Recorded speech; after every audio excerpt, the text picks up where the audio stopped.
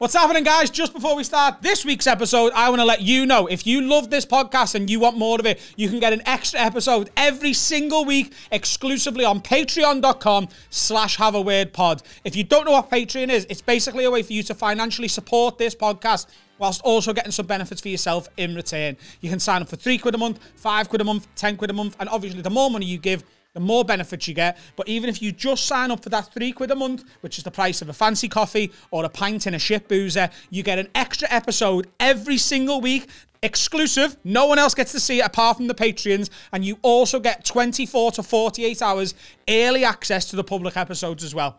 That's what you get. And on top of all of that, you get access to the entire back catalogue of the Patreon episodes. We've been doing that for like a year now. There's loads of content there. There's also the 2 lockdown lock-ins we did in this room where we got dead drunk. They only go on Patreon. The ones we do in the future of them will only go on Patreon. If you support us, you get shitloads of content for us, and you can only get it at patreon.com/haveawordpod. Go sign up now. Pause it here. Sign up, and then come back to this episode. It's going to be a belter. Hello. I hate it being in that toilet where I can hear someone having a plop. When I go for a wee. What, in here? And I don't know. I never enjoy it, but here more than anywhere, you can hear someone like, and then wiping up. I'm like, I don't want to hear it. And that's just happened then. Just very odd. I like it when you know someone's in there and you can tell they're like, oh shit, someone's in here. And then they hold everything. Yeah. Dude, does it? And you can tell there's someone there. And you know they're like holding a plop just so it doesn't go fodonk. Adam hasn't got the anal dexterity. No, I have. Anal dexterity. I am. I have. Here's the thing, right? If I'm sober or like not hungover, right? Then if I'm having a shit, because I know how explosive my shits are, I'm like, oh, this is embarrassing. So I'll try and hold it until like they've washed their hands and fucked off, hoping they're just having a wee, right?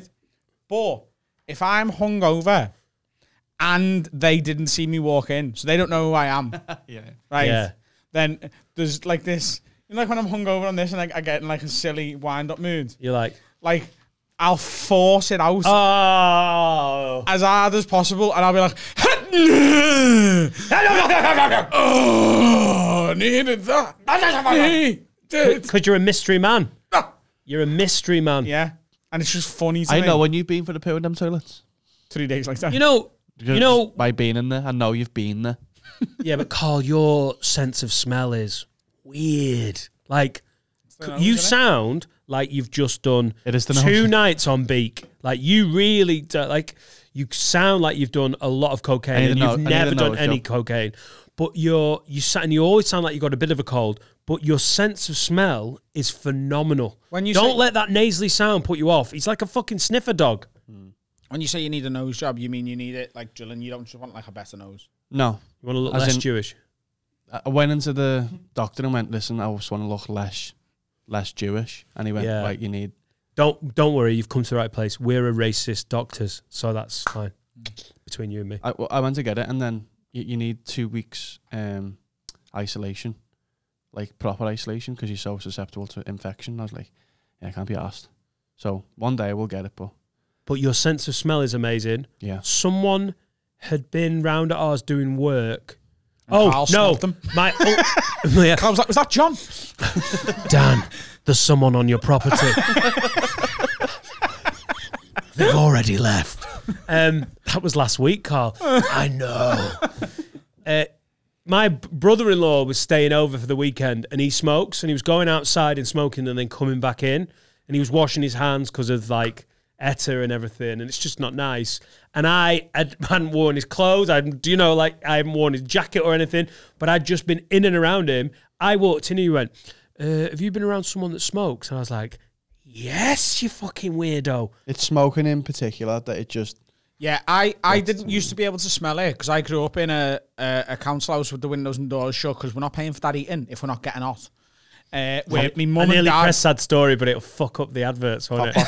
Every time he talk, I really want to. I mean, we're getting fucking demonetised anyway. Right. No! Oh. Stop, like, forcing us to be demonetised. Do you know what they're doing? What? Because YouTube does captions, doesn't it? Yeah.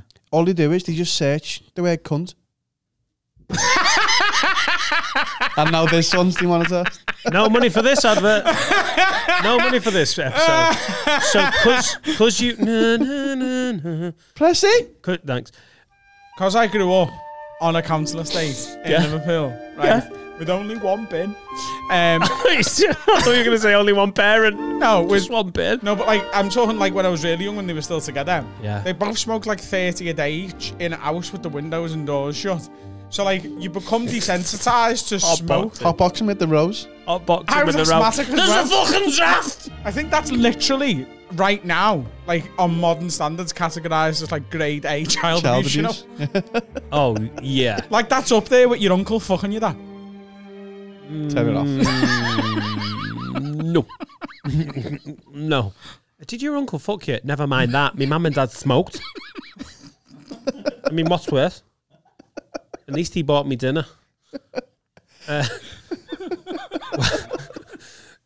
I love it how he just says things with all assurance. Like he's like, don't worry, guys. I've done the research, so I know this for a fact. I've actually studied law just to be able to say this. It's as bad as your uncle fucking you.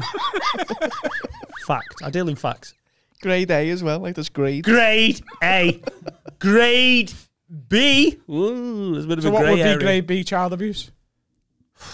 Like forgetting. You're saying we're not getting monetized? No. Carl, we're not getting monetized, and it's sad story song. That's the fault. That's where. Think so. That's where we're going wrong. Yeah. Oh, and this is from Ferdinand. Like that, mama like. That's probably take. So hang on, grade B child abuse. Probably. Do you reckon grade B child abuse is like getting Making them wear 3/4. Yeah. No, you've gone too far down the grade. Like grade D. No, Your uncle banging you is grade A, and then your mum and dad taking you Sports Directs for like your clothes is not grade B. There's got to be some grades in between that. No, your uncle like, come here, and then your mum going, wear them Lonsdales. I think 3/4 is like grade D, but grade C is wearing an Echo trackie, I think. You had an Echo trackie? I did, yeah. Oh my God, he's the victim. No, but back then it wasn't. Adam was taken. I love how you pressed applause by mistake there. He's a victim! He survived! He's the survivor. Beyonce. Do you remember the parody of Survivor song? I honestly thought you started speaking in a Belfast accent then. Do you remember the party? Do you remember the party? I will not relinquish my right to wear a fucking Echo trackie. I'm a survivor. I've got a Fiver. fiver. Got on the bus and knocked out the driver. What was the rest? There was definitely another verse. was that? That's something that we used to sing in school. Oh my God. In assembly. In assembly. It was after Ignition, yeah. Cardinal Heaton. Give it a woo woo. Everyone, eyes down, we're going to pray, and then we're going to sing, I'm a survivor. We used to sing, down a Fraggle Rock, swing a Fraggle by the cock, grab a Fraggle by the cock, swing around your head till the fuck is dead. That was weird, isn't it? That was the Fraggle Rock song. Yeah. Good, standard. Tell us more stories about the old time, Grandpa. And we watched it. We watched it on the moving picture box. There was one on every street. Gather round. Gather round. We're going to watch a Fraggle Rock. Do you remember your first From telly? America. From the new world, boys and girls. Moving pictures now. Do you remember your first television? Do you remember my first television? Yeah, it was just after the war. Genuinely. Do you know? I was like, Dad, stick the wireless on. And he was before- like, fuck that. We've got a you know moving that picture accent you box. do, right? Moving pictures now. You know that one, right? Oh, it's my favourite. Genuinely. One of the bits that I'm bringing back is old Papa Dan. I love that bit. Do you know if I was writing a radio sitcom or play or like basically a non-visual like story, and I was casting A non-visual. I don't know why you put it behind it. A non-visual story. There, behind you. You know, they're old-fashioned. There's a genre on Netflix. Non-visual stories. Yeah, non-visual like story. a radio play, and I was casting a black preacher. I genuinely would cast you before I went, and I'm sure there'd be a big kick-off, you know. black preacher roles for real black preachers or something. It doesn't work like that. You just have to be black. You don't have to be a black preacher. Like, they don't give the black preacher role to an old black guy and everyone's like, oh, brilliant, nice one. That's like priest appropriation. It's happened on He's The not Simpsons. even a priest. He's an actor. It's disgusting. My dad was a black preacher. It's happened on The Simpsons, hasn't it? What? It's happened on The Simpsons. Yeah. Like, Homer, yeah. the fellow who plays Homer, not even yellow in real life. I meant like a poo. Did you? A poo. It's weird, that, isn't it? It's almost like I knew that. Just did a little joke. No, I don't know. I didn't see It's it. usually me playing the, what? What's a joke? But anyway, yeah, my In mum and Big dad used to Mouth, in smoke. Big Mouth, they did that thing. Yeah. In Big Mouth, the black girl was being played by non, and they were like, so in season 4, her voice sounds different, and you're like, that was literally last year that they went, oh yeah, it's not all right, it's happening as we speak. Yeah. Sorry, yeah, My mum and dad smoked. That's basically wrong button again. So what's grade B then? Slap, Do you reckon? spanking. Nah, I reckon like shit chocolates. No, because you're forgetting there. Like, there's the option for weaponry. So grade A would be like gun. Yeah, grade A. What? Shoot them? Child. I think that's grade A plus. Yeah, no. No one wants to be, molested by your uncle, but it's still worse than being shot in the head, isn't it? Because at least with being shot in the head, you're just dead. No, but like guns, then knives, then baton. Are we still talking about child abuse? Yeah. Are you talking about Are medieval? you saying children don't get shot ever? What, by the parents? Yeah. Right! Bedtime! And I fucking mean it this time! Baton. Do you know baton? Do you know as you're having a sleepover, you know you're not having a sleepover at the mental kid's house if the parents come in, if I can hear giggling one more time, I will shoot every motherfucker in the room. Majorette and Adam's house. Gun, chainsaw, baton, twirly piece of material. They're all the same. They can be weapons. Then punch and then slap. Corporal punishment, I think, is one down from like child molestation. I think that's B. Is corporal punishment like jabbing them and that? No, it's just all Double jab. Double jab. Hey. No, grade B is a jab, and then you fucking connect with the right. That's grade A again. Jab, move, over and right. They're down, because they're 4. Fucking get up. I would rather have been battered by my dad, right, than sent to school in like white Lonsdales. Trainees. Would you have been allowed to walk on the property of the school with white Lonsdales? Could you get away with that? We didn't have a fucking doorman on the school going. Not I tonight, lads. swear to God, there sixth form. was teachers who you wouldn't be in school very long before white trainers would just get you, like, you'd just be bollocked. You'd be in front of the deputy head's office. You couldn't just turn up in trainers. Yeah, same. Like, my memory of it is that pretty, like, yeah, it does feel like I'm now. What's that thing where you misremember things to suit yourself? Like Confabulated memory. It is. Like I remember. psychology I remember A-level. bouncers being at the door, being like, "I'm sorry, mate, you can't come in. Can't." Money. Family. Money. Psychology. So, hey, anyone deciding just finished your GCSEs? You want to know what A-level do? Psychology. Instant money. Hey, have you got a B in A-level psychology? Well, money. Yeah, my mum and dad smoked. Did your mum and dad smoke? Grade C. Shit, sorry. You were talking about the smell, weren't you? That's why I brought it up, because I used to just like not notice it, and then one time my washing machine broke, and I sent all my clothes to my dad to do the washing for us for a few days while we wait for it to get fixed. And when I got them back, because he smokes still in the house with like the door like shut and that, they smelled so bad that I just threw them all away. I was just like, I literally got like a week's worth of clothes, and it was me, me in rotation clothes. That's why they needed washing, and they all just went in the bin. We've had presents for our children from members of the family who smoke. And when you don't smoke, I mean, I used to when I was a kid, but like, it's the most noticeable thing. When you were a kid? 5 years old. It was a different time. Yeah, you buy them in the fucking... How old were you when you started smoking? When you had your first? My dad was genuinely 7. He's smoked since he was 7. But it was advertised as like good for you back then, wasn't it? Yeah, doctors said it was good for you. Mad that, when was your dad 7 though? Like 1967. 1967. Is he born? He's born in the 67. Yeah, I think it's good for you had gone by the late 60s. I think they were working it out a little bit, weren't they? I think if you smoke now, from the age of 18, knowing what you know, it's absolute madness.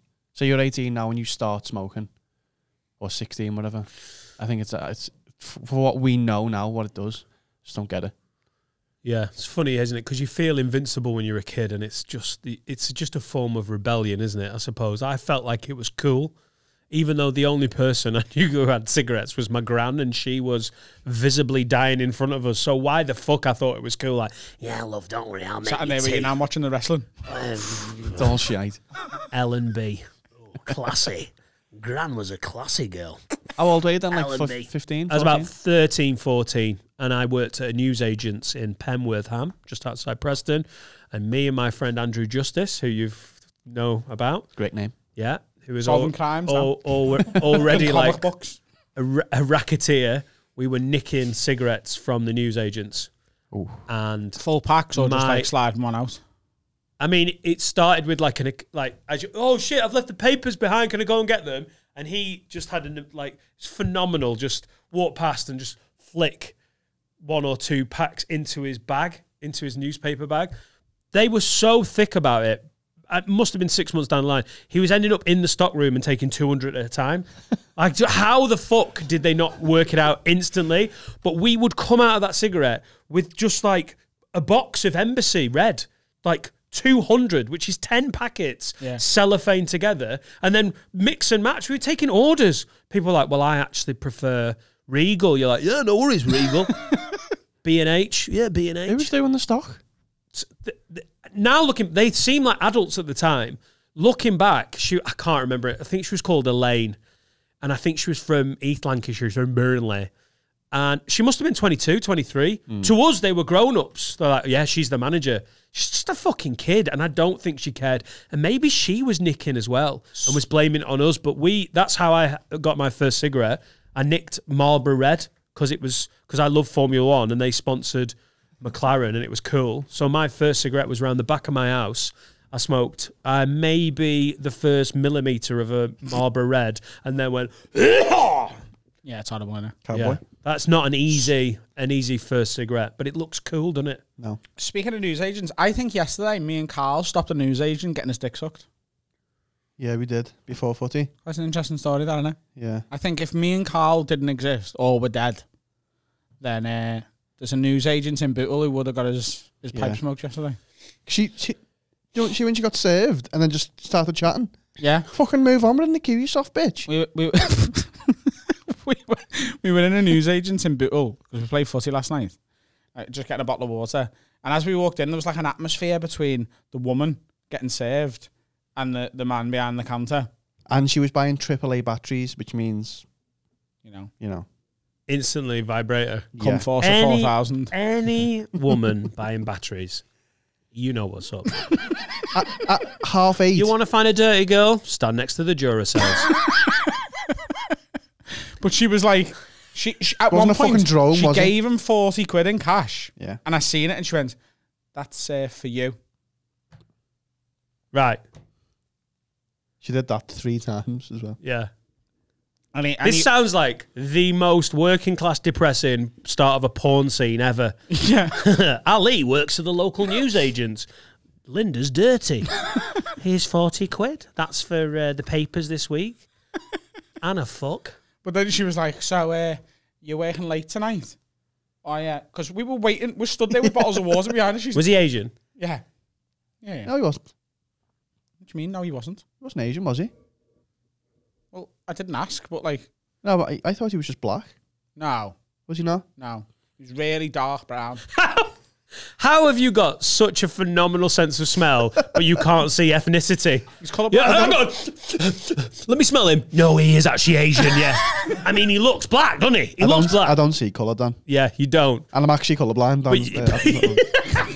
You're actually colourblind. I am, but not to black. That's the only reason I'm not racist. Anyway. I'm a nightmare at traffic lights, but I'm very tolerant in terms of racial equality. Yeah, stood there waiting to get served. She's like, so you're working late tonight? Have you been working late all the time? And he was like, yeah. And you could tell he's like, look, I can't get my dick out. There, yeah. Right? That was in a monologue. I think you're doing a lot of jumps here, boys. Batteries equals slag. Flirty at the newsagent, noshing him off behind the magazine. She did say as well, there for me Cumbuster 4000. Silly man. No, it was a 3000. Oh, the 4000. It's not even out yet. Hasn't even been released. So, if you're going to do dildo banter, you've really got to try harder. No, it takes double A's. It's too big. Genuinely, you felt like a little bit of electricity in the air. Not electricity. No, it was like gas. Soil or gas. What was the 40 quid for? Exactly. I think what it was the either 40 quid for? It was either for drugs, Right. or The papers. For like dick. on tick. Do you do tick? On tick. Strap. Dick on tick. It might have been. Can I get some dick on tick? It might have been Biff's on tick. You know what I mean? Where they're like, can I have ciggies and I'll pay you next week. We still do that in Liverpool. Some places still do a little. Yeah. You're a regular. Here's 40 ciggies. Gives them next week and put a little 4 quid on top of it. Yeah, okay. That's how MasterCard started out. Yeah. Yeah, selling tabs. Adam so believes that. What? I don't know. Right, so 40 quid. So she's been paying for something. Biff's or dick on tick? Yeah. Biff's, dick, maybe bread. Bread on Bread. tick. 40 quid. Bread on tick. Lad, you're going to need to give me some fucking Warburtons. I need some carbs, lad. Yeah. Soup. I can tell you, having worked with this numbnuts for so long, Adam's just going round in his head at newsagents. He's going round the shop visually, like, Adam. No, you went, la la la la. Adam's walking round the shop going, what could be on tick? Bread. He's up to the biscuits now. Auto trader. Also trade. Lollipops. Lollipops. Fabs on tick. That's exactly what I was doing. I fucking knew it. I was sat here doing my job, walking around the newsagents and people in my head.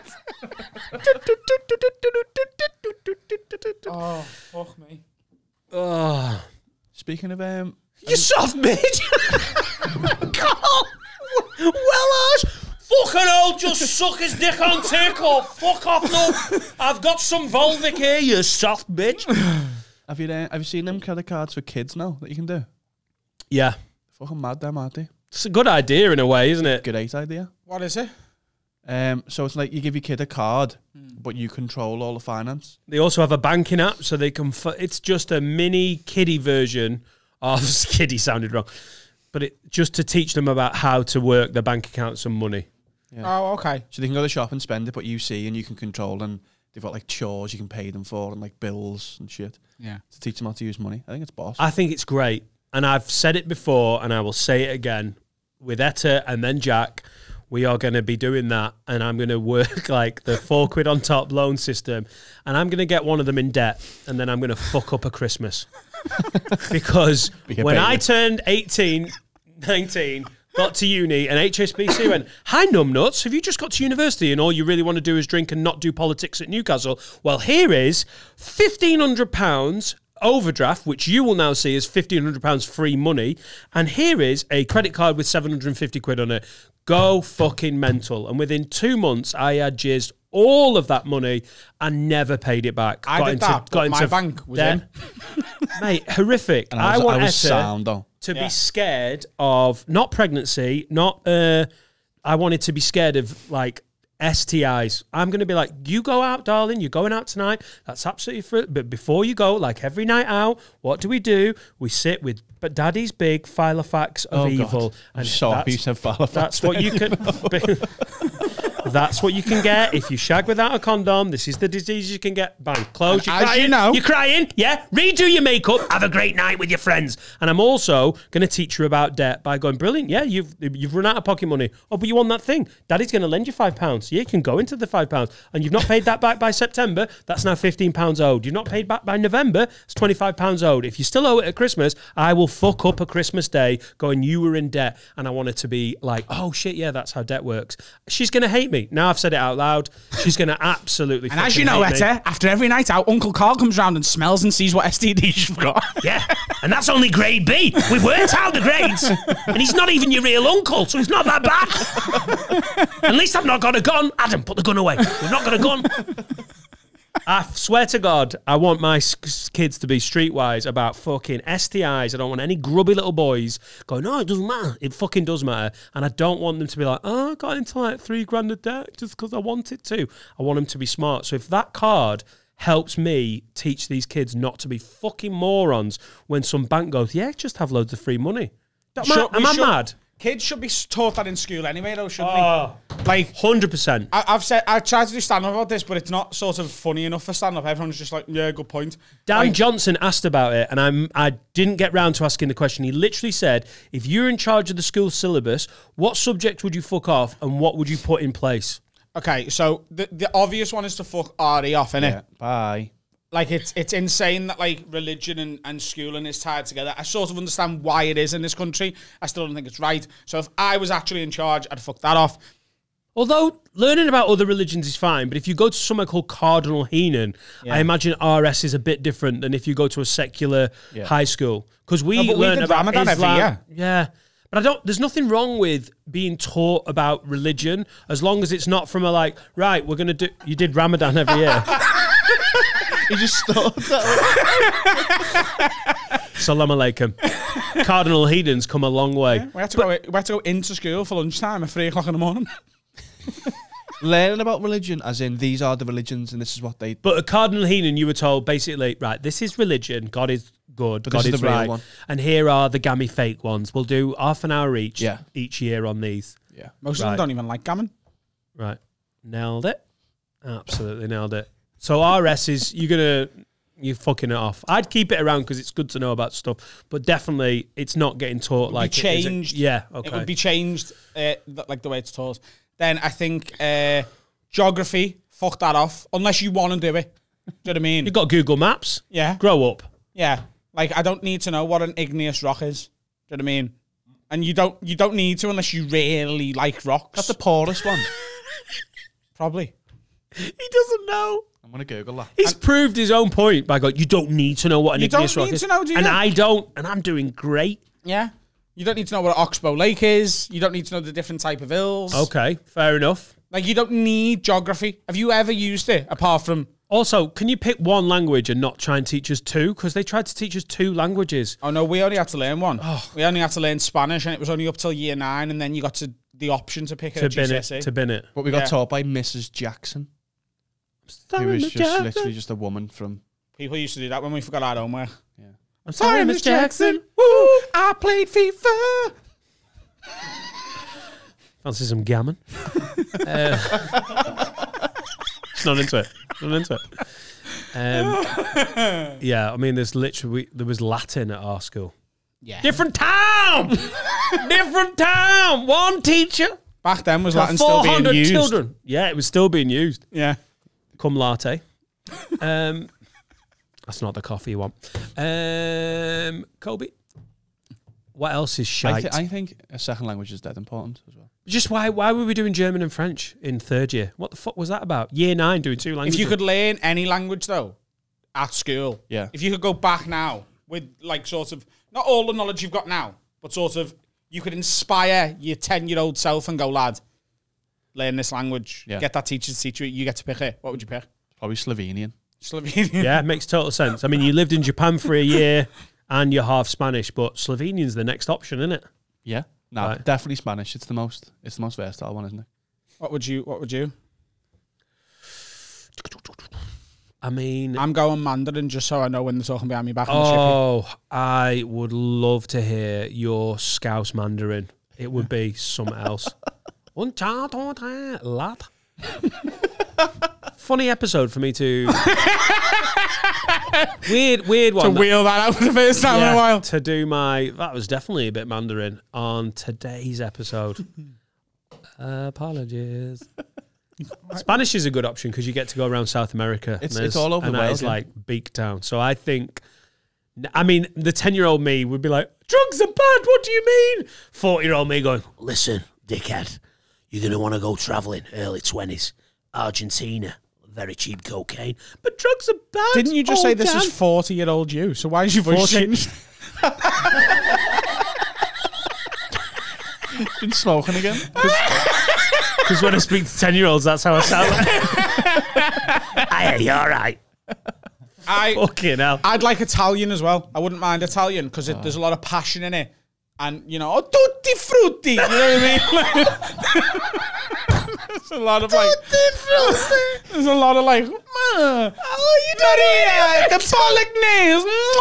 Like, there's a lot of... Gesticulation. How? With all the footballers, with all the foods, with all the places you know the name of in Italy, did you go, oh, a tutti frutti? Tell me a more Italian 2 words than tutti frutti. Tutti frutti? You can't. Oh, dear. Yeah. Italian, Mandarin. I do want to know what they're saying when I'm in the chippy. You know, when they like say something and then they giggle and they look at you and I'm like, yeah. Did you just go, this fat pig, 4th day in a row? That's better not to know. It's better not to know. No, because if I knew it, I could pull it up on it. What? They're all full of scousers by us. Not all of them. They're not talking Mandarin. He means Tissos. They hate Adam so Chinese much they've learned a different language just to slag him off behind his back. Yeah. So what would you put? Life skills basically takes up about 3 or 4 of those hours a week that have replaced nonsense fucking lessons. What life skills though? Life skills. Debt. Definitely debt. Debt. Why can't I use a drill? We've had a... Where is it? We have had a new desk for ages. It's been home 3 times. I've broken 2 drill bits. I've upset my wife by going, why can't you do it? She's like, I'm baby. Why don't you just give it to me? Well, it was here and there was a drill here and you sat on your phone and did nothing. That's because I was busy. Oh. 2 seconds. 2 seconds. 2 seconds. 2 secondi. 2 secondi. Il twitterate. 2 secondi. E finite. Life skills. What other life skills then? There's got to be some. You don't need to know to use a drill. You do need to know finance management. Oh, it'd be good though. It would kind of be good. Like if we're talking life skills, I could have known. Yeah, that would have been good. Driving a car. Wow. When you're 60. What a lesson that would be. Right, year 7. No. Everyone in the car park. How's he brought your own car? Stop bringing your own car. Little fucking Davey. I fucking got one. Don't worry about it. I mean, in A-levels. What about how to... Yes, Carl. Yes, you did mean in A-levels. Thank you for clearing that up. What a silly suggestion. If you were under 17, it'd be illegal to drive cars. Thanks for pulling me up on that one. Thank you. What about learning to argue with the opposite sex? Oh, well, that's going to be good for the young gay kids, isn't it? Yeah. Yeah, I don't even like women. I want to be able to know. I want to know how to call them smelly bitches. You've just assumed that it's for relationships and not just in the street. You just, so basically, Adam's misogyny lesson. Adam's teaching this bit. Right. All the girls fucking in the corner. He's 40. Is this 40-year-old you again? Not even smoking.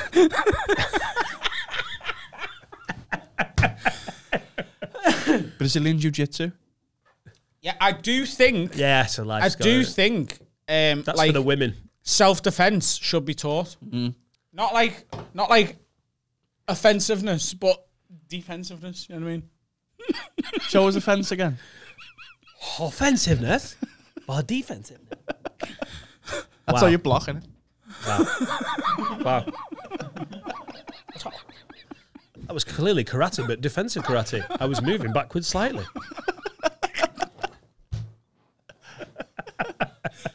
He was the aggressor. How can I be? I'm moving backwards. Any other left wing?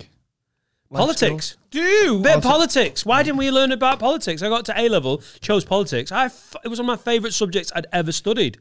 Why don't you know about stuff like that? Oh, fair enough, you don't want to engage in it, but part of the reason is I think people are like, what? And that you only really learn about politics if you ask about when you're... That's purposeful, isn't it? Yeah, but Like the language they use is purposefully confusing, so you don't know what's going on. Yeah. I don't know if it's that confusing. Honestly, when you listen, like like there's some right honourable gentlemen and all that shit that's a bit fusty, but it's not like it's not that advanced. It's more like the political spectrum, the parties. If you don't know about that, you can easily get to 25, 30, be like, what? I don't give a fuck. Yeah. Be good to find out some stuff about that. What about how to handle an interrogation by a foreign government? Oh, like waterboarding. Yeah. In case you're amount a of times- course, like crossing the border. The amount of times I've been interrogated by a foreign, nation and thought, fuck, I should have been taught this in school. How to deal with it. How to deal with How not to waterboarding. talk. Yeah. You should not have come to China. Why are you still doing that voice? Lad. Waterboard. Amazing. That's not much of a waterboard, is it? Donk you go. Donk Like you go. baptising them. Oh, donk. You got any gammon, bitch? Ooh! How to suck a dick? Cooking. No. No? Back to the languages thing you said. And this might not be the right term for this group of people. Okay. Is it Buckle up, Inuits? everyone. Okay, good. Eskimos, yeah. Like Yeah. people who live in Inuits. that area. Yeah, right. Do they have their own language? I think they just bang ice cubes together. They work it out. Do they? I don't know, yeah. Yeah. I'm going out. What time are you back? 6 o'clock. Oh, 5. What was that? The only gay Eskimo. I'm going Yeah, out. they talk Inuktitut. Yeah, they do. Inuk- They in- definitely do. Inuktitut. Yeah. Inuktitut. So this is what you're replacing Italian and Spanish with at school, is it? No way. Inuktitut. Is hello. Is tilihi. Right.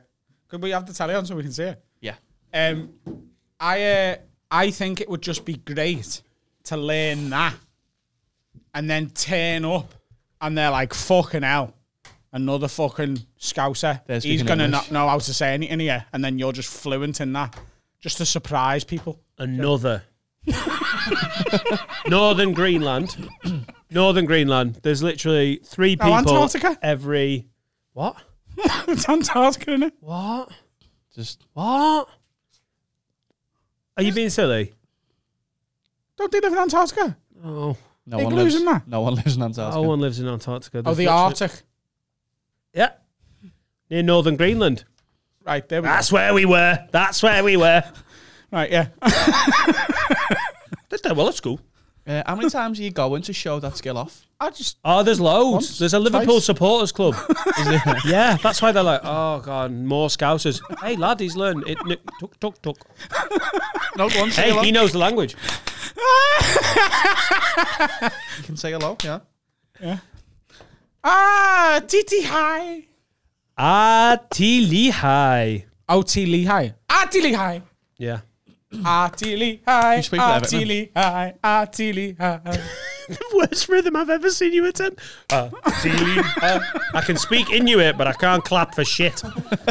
Should have learnt it at school. Clapping. That's for the remedial kids. Adam. Yeah, don't worry about Spanish, Adam. Just get you clapping. You guys are stupid. I'm the best. I'm going to the Antarctic with this. I'm going to make me some friends with some penguins. I love this fucking job. Right, let's have a break. Oh, fuck it up. A breakdown. What's happening, guys? Are you on board the CBD oil train yet? Whether you are or you aren't, you should head to supremecbd.uk, one of the official sponsors of the Have a Word podcast, and get yourself some premium CBD oil product, from gummy bears to the oil itself. This stuff has got a million uses. It can help with anxiety. It can help you sleep. It can help with aches and pains. It's really, really brilliant. It's been helping me and a lot of other people. Now, if you go to supremecbd.uk and use the special promo code WORD, that's WORD, you get 30% off everything you order, and they slide us a little bit of money for sending you their way. That's how sponsorship works. They sponsor the podcast, we push you their way. It's a money game, baby, but you're going to get money off your CBD. And what's better than money off? Nothing. Go get it. supremecbd.uk. Okay? You all right? Made me nervous that when the power went off just then for no fucking reason. Yeah. Me no like it. Just as we were about to hit record as well. Imagine if we'd done like half an hour of gold and we lost it. Yeah. And then I get an email like, come on, Dan, sort it out. I really don't do production anymore.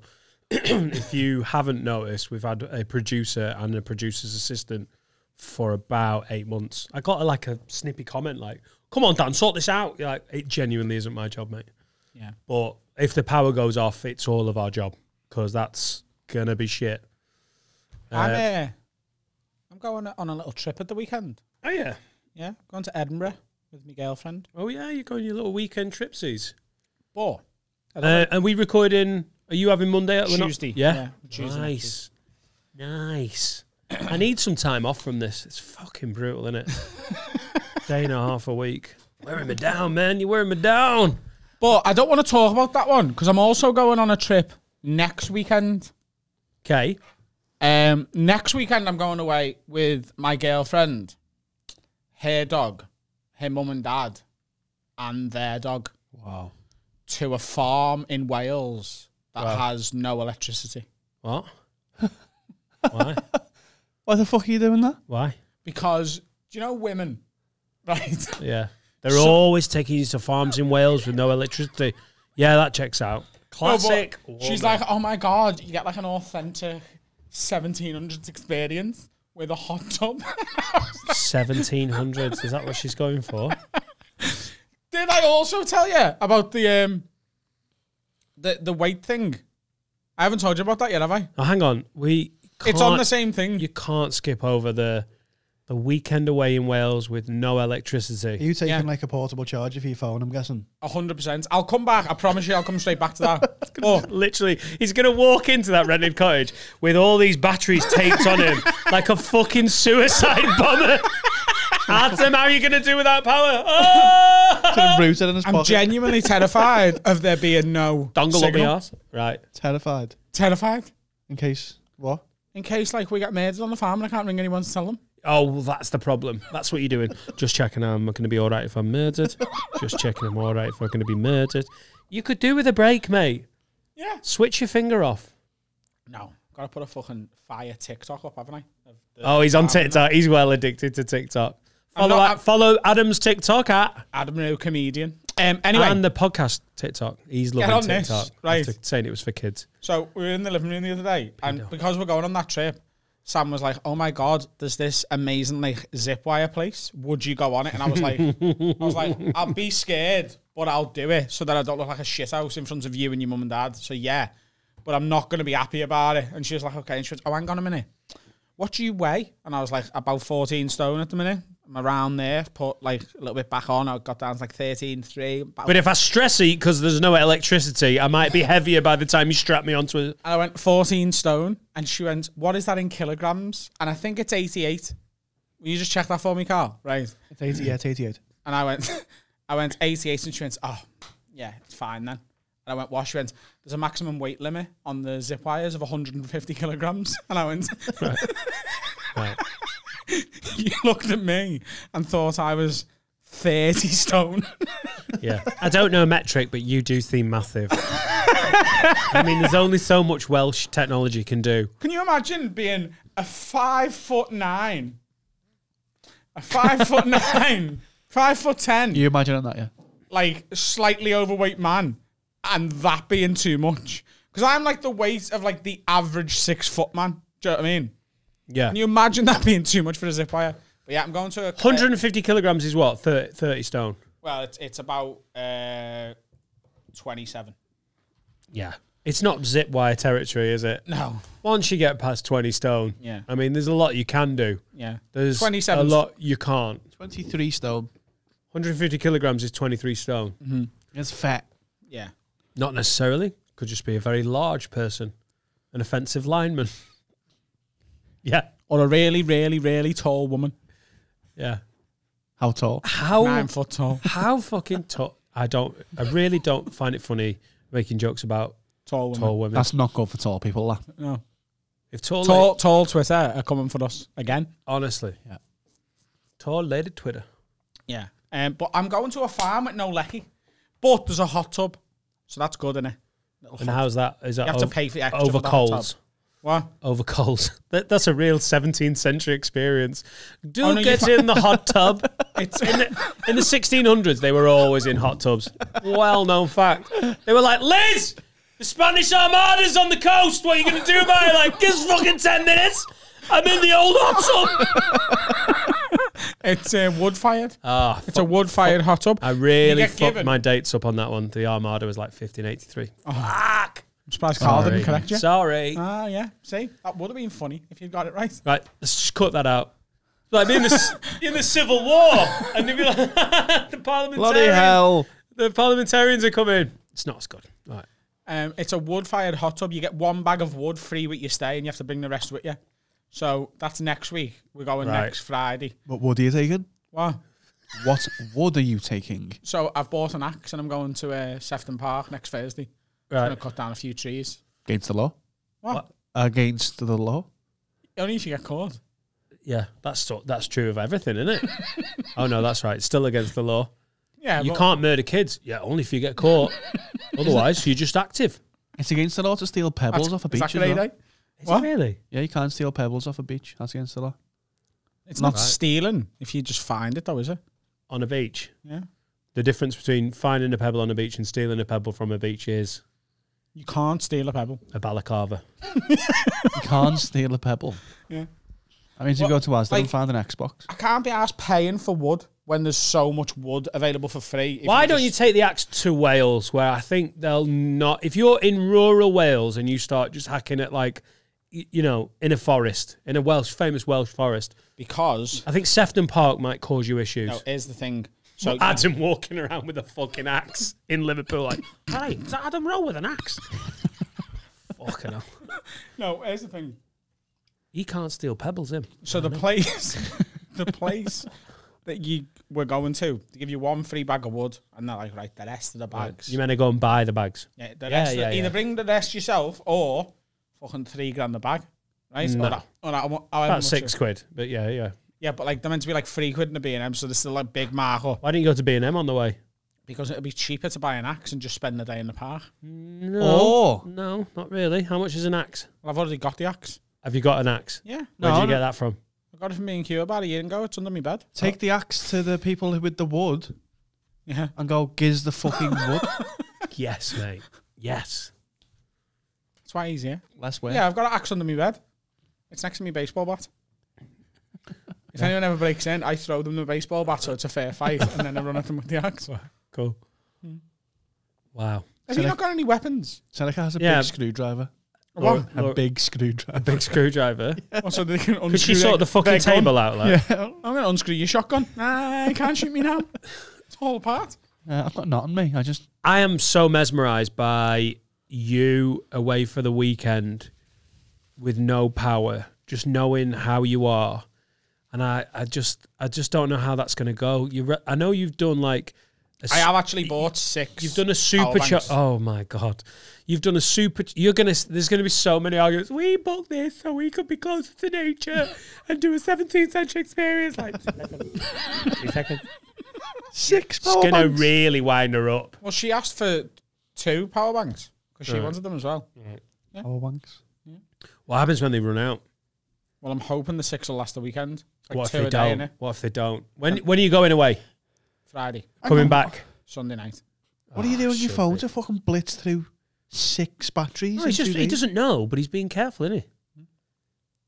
I'm just being careful. Just being careful. I cannot wait. I don't want that to just get... I want you to come back and do the full report. Because I know was you... thinking- you've only done 4 months, but you've done a supercharged 4 months, haven't you, as a relationship? But it's strain that. It's strain. I know you've got to be on best behaviour because her parents are there and everyone's having fun. Oh, but they're not staying on the exact same site that we are. They're the one over because they didn't want to pay for the hot tub. And we were like, fuck you. We're getting And a you hot can tub. bang as well. Yeah, okay. So you're not in the same 17th century house. No, it's not a house. It's like a little cabin. It's sort of like glamping. Do you know what glamping is? Yeah. It's like glamorous camping. Yeah, thanks. But it's not glamorous. Thanks for that, 2012. Do you know what glamping It's not is? glamorous. You don't get electricity. Yeah. It's actually, well, if they call it camping, it's £5 for a bag of wood. If they call it glamping, it's £8.50. That's the Yeah. difference between. But I'm looking forward to it. I think I'm just going to sit in the hot tub for 3 days. I'm looking forward to it. I think it's going to be. You're looking really forward to good. wasting the time to come back home. Yeah. I can't wait to come back. Like, do you ever have that? Yeah. I'm looking forward to it, but I can't wait to come back. Like, I'm already on that Sunday afternoon. Like, I remember Joe Rogan talking about going hunting because he's big into hunting, isn't he? He does bow hunting and he goes with his mates. Like he's kills elk and then eats them. He gets tags and he does it all properly. And he was saying that there's been times where they're in the middle of this hunt where they're out, away in like, is it the Utica? No, what the fuck is it called? Like the outback in North America, like into Canada and everything, and it's freezing, and you're all the food you've got is in your backpack, and you've got your bow, and you're trying to trail some deer or something, and you're absolutely freezing, and it's all worthwhile for that moment when you get back and you get to just like have warm water because you've been so cold and it's been so bleak and you've been so hungry and the wind's been biting and your dick's shriveled and your fingers hurt, and it's all worthwhile. You get an elation when you get back and there's warm water and you get to lie in a bed and you're like, yeah. Or just lay in the bed for the whole time and be like, oh, this is dead nice. No, because it's not the same thing. It's like wearing a coat indoors. You won't feel the benefit when you go outside. That old adage. Yeah. Do you know what it's like? So you want to feel dreadful to then feel good. It's like when people say now. It's like when you don't wank for 3 days so that the cum feels better on Wednesday. Right. That's the one. Right. That's what I was going to say. Went right on, man. What you now know is that when Adam starts wanking bands, it's at the start of the week. He really, he doesn't. You don't just start a wanking band on Thursday like a fucking weirdo. Do you know what it's like? It's like people now going, "Oh my god, thank fuck it's the weekend." I'm like, yeah, it's like every day is the weekend right now. Yeah, not for everyone though, eh? No, that's what I mean. Yeah, that's what I mean for me. I feel like if I had a job where I was like, I fucking hated it, I'd be like, yes, the fucking weekend. Now I'm like, it's just the same as yesterday. Yeah, just called Saturday. Yeah. Right. Well, I'm really looking forward to. Thinking of taking Finn to vlog it. You can vlog the shagging as well. I'm looking forward to looking into Finn's eyes when you tell him he's going to a cabin in Wales to vlog you run out of like power. That would be amazing. He lives in a cabin in Wales, doesn't he? Yeah. He could just drive home. I mean, he lives in Wales, but I love it how like real. They're all cabins. We've had a really sound email in from a guy called Callum who's blind in response to last week's banter about guide dogs. Because I got a little bit twitchy. I was like, are we going to get shit? We didn't get shit. Everyone loved it. He says, just listen to the recent episode with Freddie. You made me piss myself laughing, and that was just the blind jokes. I'm 28, blind, and have recently been accepted on the waiting list for my first guide dog. Unfortunately, I don't get to name the dog, so there won't be a guide dog in Liverpool named Kobe. If you get any hate or snowflake keyboard warrior sponges about the blind stuff on the pod, please ignore it, as this is support for you lot, your work from a word as original. Appreciate you. Honestly, I would be well up for the lids coming and seeing what a guide dog actually does and how they are trained at work. Think it'd be hilarious watching Adam try to make a cup of tea with limited sight goggles on, although we all know he'll smash it. So Callum is offering... If it was in my house and you put a blindfold on me, I could make a cup of tea, no problem. Right. Can we do that? Adam's 6 weeks away from being boss of being blind. I wonder if that would be... I wonder if that'd be fair, because a blind person lives in their house, so they know it, but a blind person that's truly blind hasn't seen it with sight, so that's a bit of a cheat. Blind people don't live in their neighbours. They don't live... Too little close. They don't live in their cousin's house. They live in their own house. Apart from the ones who don't. Like people who can see. Yeah. They've got a home of their own. But they've never seen it. They've never. Unless they went blind after they moved in. What do you reckon's worse? Paintball and accident. Classic. What do you reckon's worse? Always being blind or going, like, you've turned blind? What do you reckon would be, like, harder? It's better to have loved and lost than never to have loved at all. Yeah, that's what Callum says at the end of his email. Just what's it like being blind. He says it's better to have seen and lost than never to have seen. This is just what Callum said. Amazing. Well, that's so, Callum, I really want... I think it was Gandhi who said it. Yeah. David Gandhi. No, it was Sol Campbell. It was Sol Campbell. One of the two. You don't even know the difference, though, do you? It's difficult for you to tell the difference. Because you can't see colour. I don't see creed, colour. Gandhi played centre half for Tottenham and Arsenal. Yeah. Oh, honestly, the Tottenham fans, when Gandhi signed on a free contract to Arsenal, they burnt effigies of him. Yeah. And in Pakistan, they fucking hate Sol Campbell. And if you don't think that's funny, sort your fucking life out. In Pakistan, they fucking hate Sol Campbell. If that is not the no context of a win this week, I'm going to be very disappointed. So Ben adds to this. He's been thinking about being deaf. He says, what's the point of sign language interpreters? He's been thinking about being deaf. Cheers. Like... Yeah, Ben has, yeah. What's the point? Ben says... Go deaf. Ben, let me ask the fucking question. Ben says, I love it when he's in this mood. It's so. You're thinking about getting a new car and going deaf. Where do blind people live? In their house? Good to know. I've been thinking about going for a while now. Ben says, what's the point of the sign language interpreters on TV? Couldn't they just use subtitles? Because it's only TV they're used for. Like Netflix use subtitles and that always works. Might be a stupid question, but it was just a thought. And I was like, yeah, that's a good point. Yeah. Why are the little fucking midnight ravers still going? Why don't they just have subtitles on? I think it's for tone. Like you can write like gobshite. Like let's say this. Gobshite. I'd love to see Let's the say sign. this is John. Right. Let's say Isn't that opening the doors? John. John. Right. What? What? What a generic one for John. John.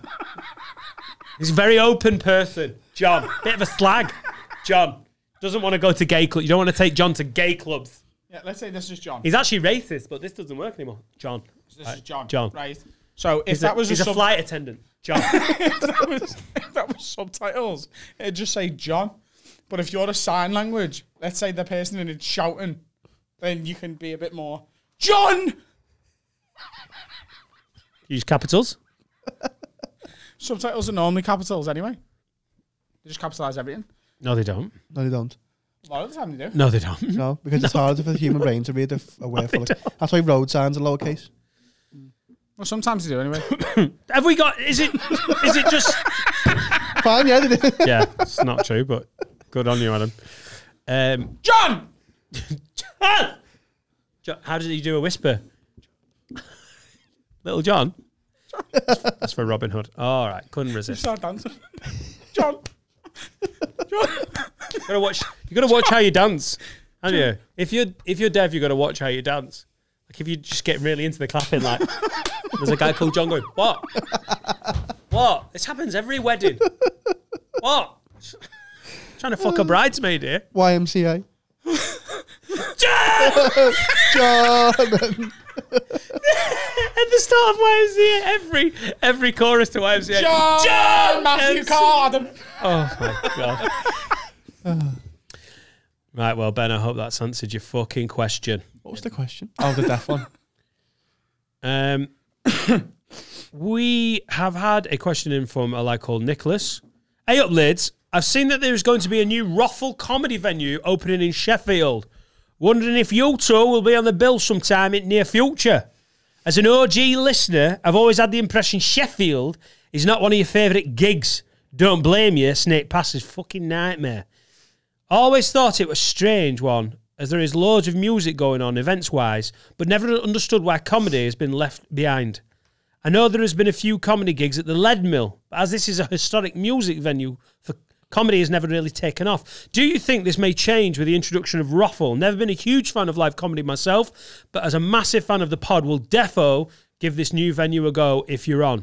My tour show is going to be at the Lead Mill in April next year. That'll go on sale soon. I probably won't end up playing Ruffle just because I had a falling out with the owner a while back, and I'm not going to slag him off because he's a boxer.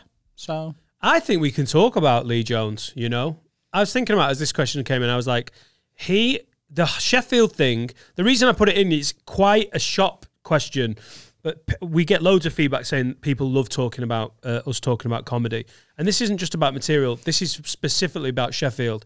Sheffield is one of the weirdest cities for circuit comedy in the country. it's at the same time really well sort of served by, and I love the fact that Nicholas has no idea the Memorial Hall has got a comedy club. Has had Last Laugh. Last Laugh's been going for 20 years in Sheffield Town Centre. Toby Foster runs it, owns it. He does BBC Radio Sheffield, I think. He'll know Toby Foster's name if he's from Sheffield. Yeah. So they've run a gig there that has been successful. I don't think it's as busy as it was. I think they've run it in a very weekend comedy club fashion, haven't they?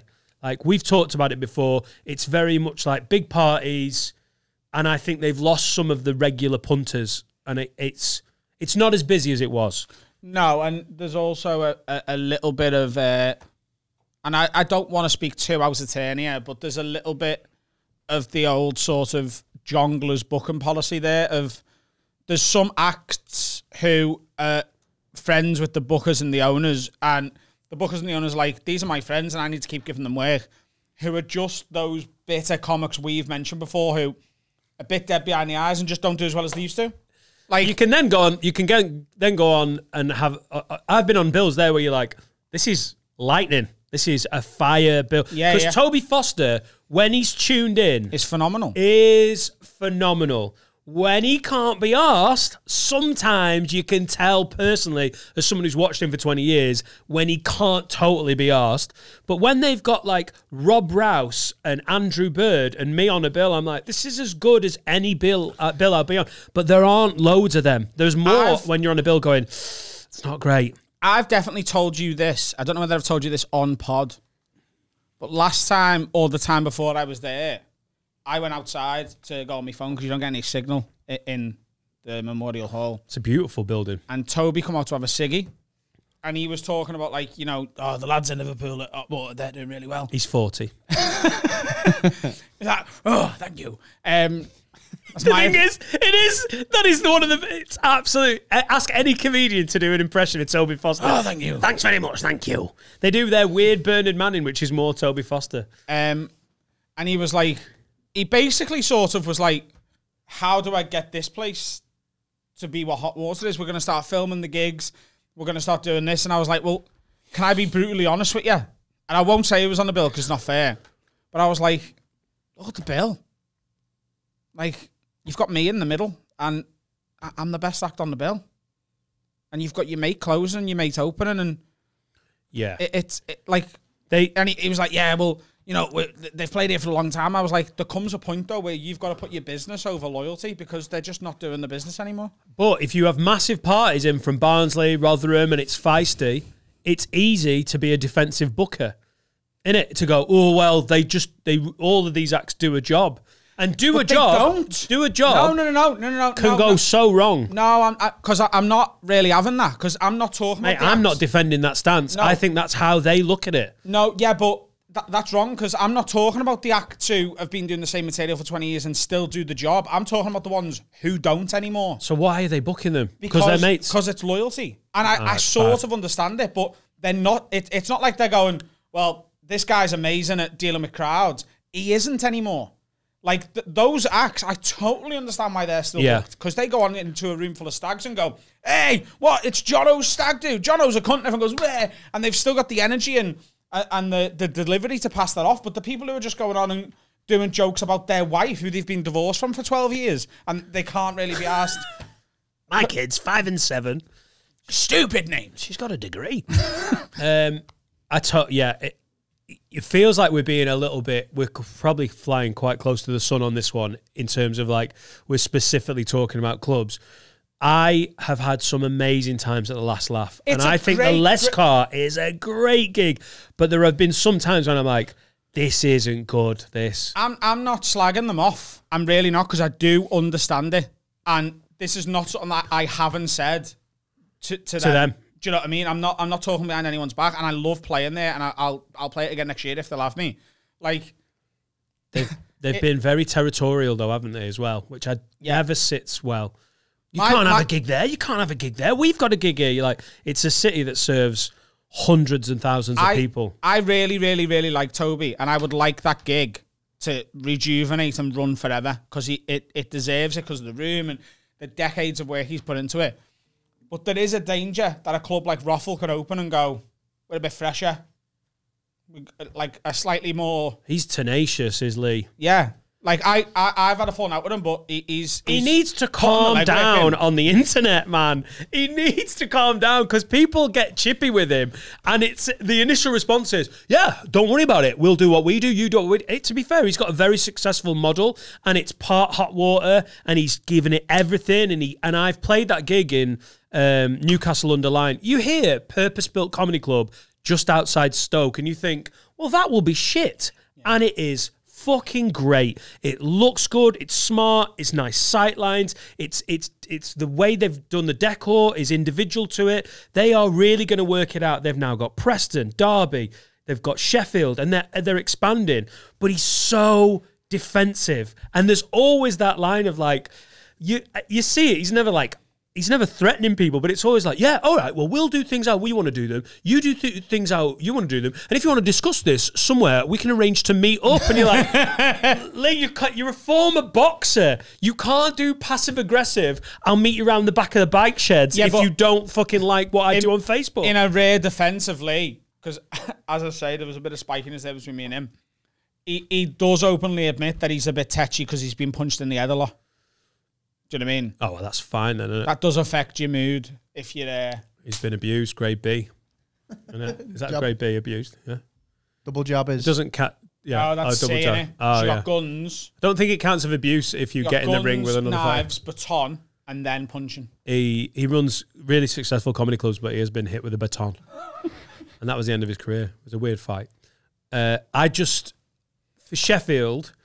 I think the ideal situation is because the Lead Mill are a music venue, nightclub that do some really good alternative to the sort of Friday, Saturday night last laugh. And the guys that run it, I think Red Redmond's involved and they run it. The one on a Wednesday is a superb gig. Loads of students. They can live with each other. I think ROWE, the ideal is that ROWE start in Sheffield and it's close to Last Laugh and they ignite the energy in Sheffield with comedy and maybe get a bit of a scene going with younger comics because one of the problems with cities like Sheffield is there isn't a lot of like places where a young community of comics like happened with me when I was growing up as a comic in Manchester, like you, when all of you guys were starting in Liverpool, that really cultivates a scene. And then 5 years down the line, it's like a youth system at a football club. You've got some first team players and it helps. The potential problem is going to be they fuck each other over and it gets nasty. So it's going to be an interesting one to watch. Yeah. If you play there, you can't play here. If you play there, you can't play here. Right. Yeah. And if it does kick off and they fight, I would like to see that. I'd like to be booked in Sheffield to see that fight. We'll promote it. Have a way of promotions. Do you not think you could sort it with ROWE? Because he seems... He seems pretty... It's weird, because he was weird with me when I first played there, because he sent me an email about how you enter the venue, and I just went up the main entrance, and me meeting him after people have been gone, he's a bit... he's interesting, bit spiky. Sound, good gig, but a bit like, you got to be careful. I don't care, I've been doing it long enough. I walked in and he went... The first time I've ever met him, he went, I see you did not read my email. I do not like comedians to come in the main entrance... I think it looks bad. We were within earshot of customers. You feel like going, this looks worse though, doesn't it? You bollocking your opening act. I probably could fix it with him, but I can't be asked. Do you want to do it here? Do you want to do it? Lee, if you want to book me, send me an email and I'll think about it. I think he'll think about it. And if he doesn't want to book you, where can he meet you outside? You can meet me for a fight. Oh, a fight? A fight. Where? On the Cindy. On Cindy, outside Cardinal Heenan. Outside Cardinal Heenan. But I'm bringing guns, other people. Some of your Muslim friends. Fire. Yeah. Why would some of your Muslim friends? Because that's what you learnt about in, Ramadan. It was a callback. Oh. All right, cool. I feel like I knew what you were doing there, but I felt like they didn't. All right. I'm on callback for just clarify that. Okay, and let's move on. Okay, break time. Let's get Uncle Roger in. Uncle Roger from YouTube. You want to keep talking or stop talking? Hey, listen to this. This podcast, Have a Word, yeah, is sponsored by beer52.com. And we have been for about a year now. They are our OG sponsor. And I've got to tell you about them. If you don't know who they are the #1 craft beer discovery club in the UK. What's a craft beer discovery club, Adam? Well, I'll fucking tell you, mate, okay? What they do is they help you discover craft beer. They send you different craft beers every month from all over the world. Different themes every month as well. You might get a month worth of South African beers. You might get some from Argentina the next month. You might get some from South Korea or something. All over the world, they'll help you discover the best craft beers that you've never heard of. And here's the best thing. Because you're a listener to this podcast, not only do you get a free case of 8 beers and an award-winning beer magazine, for free, just by going to beer52.com/word. All you do, pay the postage and packaging, 8 free beers, free beer magazine, and a little tasty snack as well. And also, it helps us out. You support our sponsors, they support us. This thing can keep going. We can keep the Have a Word gravy train on the fucking track. So go to beer52.com/word right now and get yourself some bevies for nothing. What a tall... Hey! Welcome back. Oh, you doing it? Oh, okay. No, you. No, you're. Do you know what? Like we've never done it before. You. Hi, welcome back. There you go. That was it. Cool. We have got Nigel Ng. Yes. In the building. Really lent on the Press the button, Dan. Oh, sorry. Oh, the applause button. Yeah. Thank you. Thanks for coming in. Of course, man. Yeah. I'm a fan of the pod. Yeah. Confuses me having a Malaysian friend called Nigel. Yeah, well, we fucked up, man. We chose all these old school British names because we were colonized by Britain, right? England, I guess, at the time. And then you guys left us in 1957. So all our names are still from that era, you know? Yeah. Like Harolds, Collins. I know Asian Keiths, Asian Nigels. A lot of Asian... My brother's name is Gary. So... Malaysian Gary Yeah. sounds like an amazing drug. I wish... Have you ever had a Malaysian Gary? I dream of a Malaysian Gary. You should come back and colonize us now so we can have like Emma, Sophia, you know, cool names. Zachary. Yeah. So Malaysia's just like one great big old people's home, but with loads of young people in it.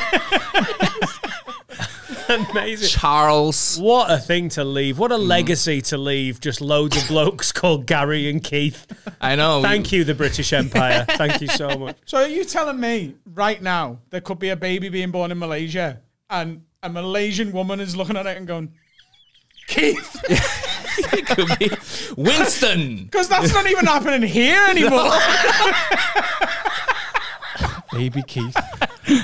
Oh, how are you? How has the pandemic treated you? And you were saying before you enjoyed your train journey up because you're liking traveling again. Yeah, this is my first train I've taken since the pandemic, man. So You've been abroad, though, haven't you? Didn't you go to Sweden for a bit? I went there, you know, just to podcast with my Swedish podcast co-host. So Evelyn Mock. Yeah, Evelyn Mock. Very funny. You didn't just go, you know what, there's a pandemic. I'm going to fucking Sweden. Well, Like, there was, I like the style, like, you know. yeah, it's for work. Right, okay, fair Yeah, enough. and restaurants, but mostly work. They never had a lockdown, you know. So they just kept it open. And it sort Did of they panned do that- out. Did they do that all the way through? Because at one point it looked like they were going to go, woo! It got more and more restrictive. I think now there's an 8 p.m. curfew. Right. But when I went, everything was still open till 10. It was nice. Everything here was closed. There's never Yeah. been a You full lockdown in Sweden. They've never done a full lockdown, have they? No. Yeah. And are they okay? Nope. Nope. Are they in the shit now? Yeah, it's tough now. Now that we're coming out of it, they are really struggling. Oh, But I imagine, did you feel safe over there? Because like... What, from COVID or from other crime? I felt safe from knife crime. Swedish people don't look like they'll stab you, you know? They're too rich and beautiful to, you know, carry knives around, I think. That's our problem. Yeah. There's too many mingers. Yeah. Too many poor mingers. You haven't got any money. Fucking, I'm going to stab someone. Yeah, Runcorn, on the other hand. You never get stabbed by a 10, do you? Yeah, No. I'll happily be stabbed by a 10. Right? That's the closest a 10 will ever get to me. Just a knife's length distance away. No, but like, did you not like give a shit that they were open and stuff? Because like at the start of the pandemic, we've talked about this a lot. I shit myself. Like a bit of health anxiety. I was like, fuck, I'm staying in. I'm not going near me dad. I'm just going to chill. I need to chill a bit. I think that was April till July of 2020. Yeah. That was and your then fat freak out old period. people survived it, and I was like, I'll be okay. Yeah. Yeah. and Sweden too, they kind of naturally socially distance as well. That's their stereotype, right? They're not very friendly, sociable people. And there are so few people there. You know, in Stockholm, it's just, there's so much space everywhere. It's hard to contract anything. Yeah. In Sweden. I think the perception over here is, maybe this is just mine, that all the Scandinavian countries are really like sensible people. And just quite, so if they're like, there's a pandemic, so you don't want to shut any shops, you just got to stand a bit apart from everyone and like, of course I will. That's just sensible. And then they do it. And over here, I was like, you don't tell me not to lick my nana. Fuck you, Bojo. I'll lick all the pensioners I fucking want. You fucking Tory. It was, over there, they were like, well, of course, you just give everyone the distance and wear a mask. But obviously, we don't want the fucking IKEA to be closed. That was so bad. I'm sorry. It was racist, but it was white on white racism. You should have stopped at licking scouse stands. There was a peak and you were like, no, I can top this. Keep tagging it. Keep tagging it. You've had quite a spectacular year, though, online with the content you've been putting out. Oh, thanks, As man. your character, Uncle Roger. Yeah. Now, I've got a question for you. I've got a question. Right? Okay. I often, just to myself, I watch your videos all the time. I love them. I'll be in the house on my own, having a shit, cooking, and I will just do an Uncle Roger impression. Now, is that racially insensitive, given the fact that he's fictional? I don't think so. I think everybody should do any accent they want. Yes. You know? Yeah, but you can't do it on YouTube. Is that the difference? You said worse things on this pod. Yeah, 100%. Right? You say I can't do it on Really? YouTube. He has watched. A lot of the guests come on and go, oh, I'm a big fan. It turns out, Nigel has watched. No, I'm a big fan because you say those crazy things. You know? Where else can you get fucking the Queen on BBC Sounds? You're not going to get that. No, we can pitch it. I did pitch a sketch recently to a producer I'm talking to. It's called Vegan Slave Owner. And slapping a sausage roll out of a kid chained to a radiator. You know, I think it's funny. But nobody wanted it. They're like, it's a little risky, Nigel. It's a little risky. We'll make it. Vegan Slave Owner. Here he comes. The Runcorn's Rupert Murdoch over here. This is a really dodgy empire he sees before him. Oh, and then it's a mock interview style, and the person goes, slavery gets a bad rap, but you have to have slaves of different races. That's the solution. That's the solution. That is the solution. Yeah. Equal opportunity slaves. Equal opportunity slaves. Yeah. Always difficult when you're talking about race and then solution, isn't it? That's always a little nervy when people are like, let's start hiding slaves the way Mock the Week booked their lineups. One of each.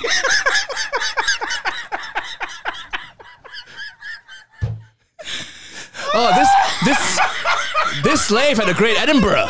Let's get him up there.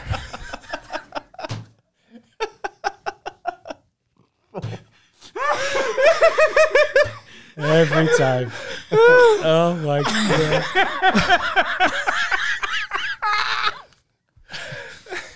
No one wants to talk. Everyone's like, maybe we should just stop laughing before we try and end our careers. Oh, wow. That honestly sounds like a fucking unreal sketch to me. Yeah. I'd be quite happy to And they went, oh. They're like, But aren't you at the point where you're just making your own stuff now? Haven't you? It feels like we've cracked the code a little bit because without agents, without sponsors at the start, we did this, we got chemistry, we've got like our best mate, we've got producers. That's so harsh on Finn. Yeah. And we've got Finn. But we've got above like that point where you go, oh, now we've got the funding to do what we want to do, and only on a small scale, but we're getting there. Surely you're now at the point with everything you've done with Uncle Roger and all your other YouTube stuff that you're like, oh, you don't like the sketch? Well, fuck it. I'm going to make the sketch. And like, you've got a platform. Yeah, I plan to. I'm just also occupied with Uncle Roger videos. It's just a time thing. I need to find, instead of me shooting it by myself, everything, I need to find like someone to shoot it for me, you know, a production company, whatever. But yeah, I can make it. You need a Carl. Somewhere. You need a Carl. That's what you need. Yeah, but I can't, and I plan to. And nobody's commissioning this. Nobody's commissioning Vegan Slave Owner, the sketch. That sounds so funny. Even my podcast co-host Evelyn, who likes everything I do, she was like, "Yeah, let's not pitch that to Comedy Central." Okay. Yeah, but that's basically, you get to a point where you're Dave Chappelle and you've got the following, and like he can just go, yeah, I am going to do this. Like every step of that ladder is, I want to do that. I want to do that sketch, but I'm worried someone is going to, oh, you can't do this, or representation, or like the dream is to get to that point where you're like, oh, go fuck yourself. This is exactly the sketch I want to do because people want it. Yeah. We had Chris Washington in a couple of weeks ago, and he pitched to Comedy Central a while back the idea for him and a co-host, which in his pitch he pitched me, to go and review all the best takeaways in the country. And Comedy Central were like, yeah, maybe we'll think about maybe at some point, yeah. And I think we're just going to make it.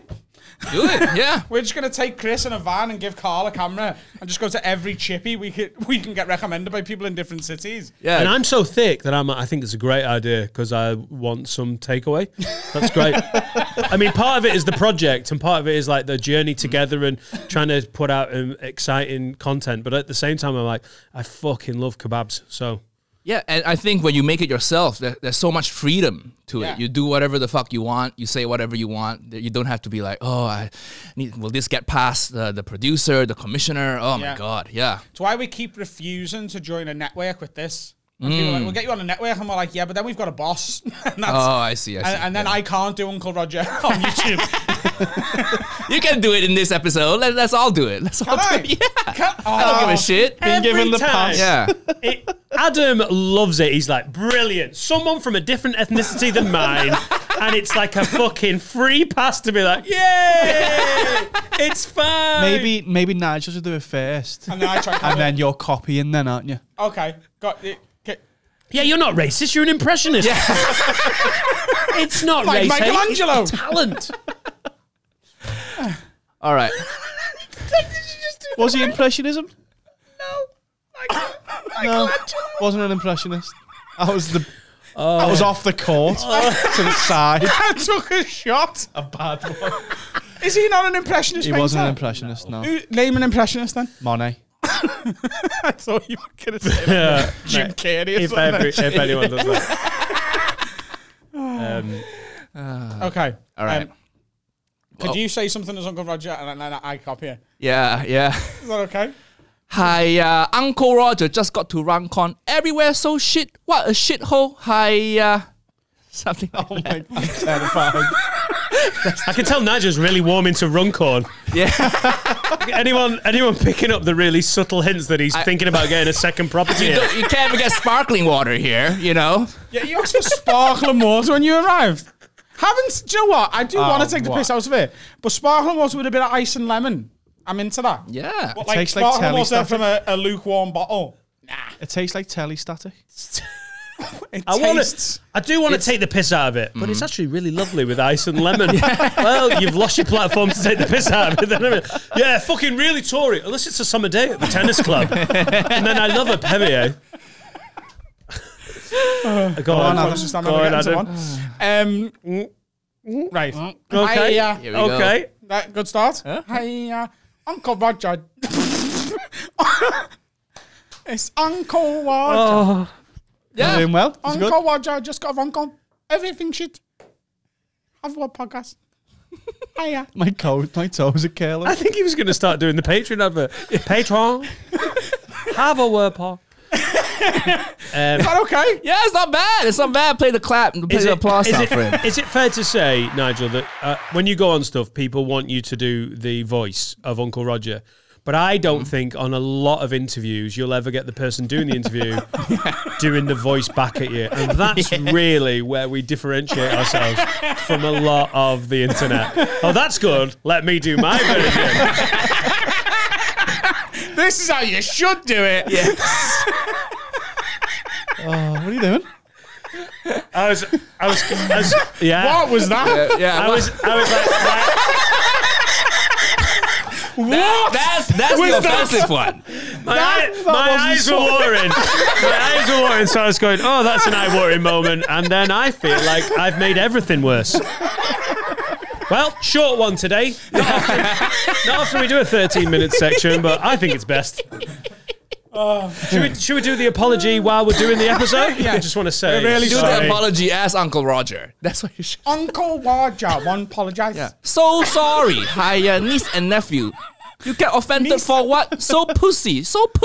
Niece and nephew be crying all the time. That was really offensive. No. Yeah. The more he does it, the more it does become offensive. Thanks for travelling up for this. You were like, oh God, it's great to travel for comedy again. Holy shit. And so you live in Malaysia as well. Are you half Malaysia, half London? That was a hard left. Yeah. I mean, What a do you wanna segue. do? What do you want to do? No, it's fine. What do you want to do? I mean, we can go around till everyone's racially insensitive. Finn, your turn. Although you're half Malaysian, probably. No, I grew up in Malaysia. I'm from there. Right. I'm not half Malaysian. I'm full Malaysian. Are you full Malaysian? Yeah, Sorry. yeah. And then I went to uni in the US, and then moved here in 2015. What university did you go to? Northwestern. Where's near, that? Near Chicago. Oh, wow. Yeah, it's okay. I feel like I knew that, actually. I think, because, yeah, Yeah, we've met before, Adam. So once or twice. Yeah. And Adam opens those conversations with, where did you go to university in the States? Oh, Northwestern. What did you study? Yeah. What did you study? Engineering and philosophy. And just didn't want to do it? I did it for a while as a day job, but comedy's more fun, right? Yeah. Yeah. You did philosophy. No, engineering. Philosophy, no jobs there. That's a day job. As a Sat philosopher. around thinking. What is the nature of this table? Do they How do you build a bridge? But what's the point? That's the problem. cross From over? one side to the other. It's all very logical. Yeah. Yeah. It's all very rigorous, scientific. one listen. You know. Yeah. Yeah. Just me and you. That was like episode 4 all over again. It was just me and you on that. I think we forgot what was happening there. That's going to be a brutal edit for Carl, as he's like, there's literally two conversations There's going two on. conversations on one screen. Did you ever get into the campus sports and everything? Did you ever go and watch? Because Northwestern got a pretty decent college football team. Is it really rah-rah? And do they He get... was an offensive linesman. Yeah. Yes. Yeah. I went to a few. It wasn't my thing. I already started doing stand up at that time. So when people are socializing going to football games, I was taking the train from the suburb of Chicago down to Chicago to do an open mic. Oh, wow. So I started doing stand up in 2011. What's the stand-up scene like in Chicago? It's nice. It's growing. I would say it's similar to like Bristol vibes. You know, people are friendly. They know each other, but eventually people move to New York or LA. Yeah. Right. So Whenever I think of America, obviously Texas is now becoming a bit of a comedy hub because of all the people that are moving there. Woo! But when I think of like, I want to go to America and do stand-up, I think I'll go to New York for the weekend, I'll go to LA for the weekend and fuck off. But I sort of forget that every city in America has probably got a fucking great comedy club, or 2 or 3 where it's probably worth checking out. Do you know what I mean? Chicago's massive as well, isn't it? Yeah. Chicago's a huge city. Like you can't be underestimated. Like is it the 3rd biggest city in the States? It must be close. Is it? Like it is pretty massive. You have a Jamie. Is Finn your Jamie? On They're the podcast? both our Jamie, really. But Finn's editing at the minute, so Carl's like a 3rd host that we get to check stuff while we... Correct, Daniel. It is the 3rd largest city in the United States. New York, LA, Chicago. Yep. Yeah. What do they do? You just get 5 minutes? Do you is it exactly like Open mics there. Let me think. No, you go to a place. If the open mic starts at 8, I would go to a place at 7 just to start queuing to sign up for spots. And I'm already like, it's already 10, 15 people in, you know? Yeah. Yeah, it's very competitive you have there. to queue to get on? Yeah, to sign up, yeah. Have I not told you about those spots in New York? Have you done gigs in New York? Yeah, a couple. Nothing So- big though. When I went out to New York, I'm sure I've mentioned this to you before, and it will have been on this, obviously, but the way they do it over there, like I book most of the people on the bill, or everyone on the bill, is, you know, you've got your 15-minute spot or your 10-minute, whatever you've been given. And then they have the thing called the check spot. So people turn up at 7 for the show that starts at 8, and they put their names down. So let's say it's you, me, and Nigel, and you're there first, I'm there second, he's there third. Then at the end of the show, the compere goes on and goes, guys, that's the bill. Thank you very, very much. The waitress is going to come around and give you all your bills and make sure you pay for it. While you do that, some of New York's up-and-coming comics are going to come on and do 5 minutes each. The first one is Dan Nightingale. The check spot. So you go on. I honestly thought it was like, oh, because you're getting checked. It's because they're paying the check. Yeah. So you go on, do 5 minutes. And obviously, if you're on first on that, then you've still got a full audience, but they are all paying their checks. If you're on second, a third of them have gone. If you're on third, 2/3 have gone. And then fourth, fifth, sixth, and they can all stay as long as they want, the audience. And as long as there's an audience there, whoever's on the list of check spots gets to go on. But you have to get there at 7, and you have to stay in the building until you spot. If you leave, you lose your place in the queue. Wow. Yeah. That is... We never did check spots in Chicago, but you have to stay in the building. Yeah. It's tough. And I could really tell, that the comics doing those check spots hated me so much. Yeah. Because everyone else on the bill is a New York comic. And I'd got booked at these New York comedy clubs because a couple of New York comics that I've worked with or met on the internet or whatever had gone, I'll put a word in for you. So I've turned up as this British cunt who's never done a gig over there. An immigrant. Give me a 15-minute spot. An immigrant. Coming over here, taking their spots. Literally, yeah. And you could tell her looking at me like, why have you got 15 minutes at 9 o'clock and I'm going on at 11:30 to do 5 minutes while people are paying for chicken wings? Because I'm fucking ROWE back, mate. Wow, what a strange, like, it's totally different in it. I mean, London probably has gigs that are a little like that, but even like Manchester, we've got Beat the Frog. That's the biggest open spot night in the country, I think, numbers wise. Like there's 270 people there on a Monday. There's very few new comedians are going to play to that many people.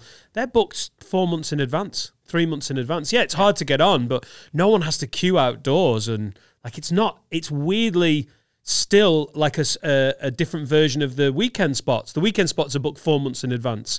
Like it's still like the normal booking process to be actually stood in a queue waiting to go on maybe fifth while people are paying the bill.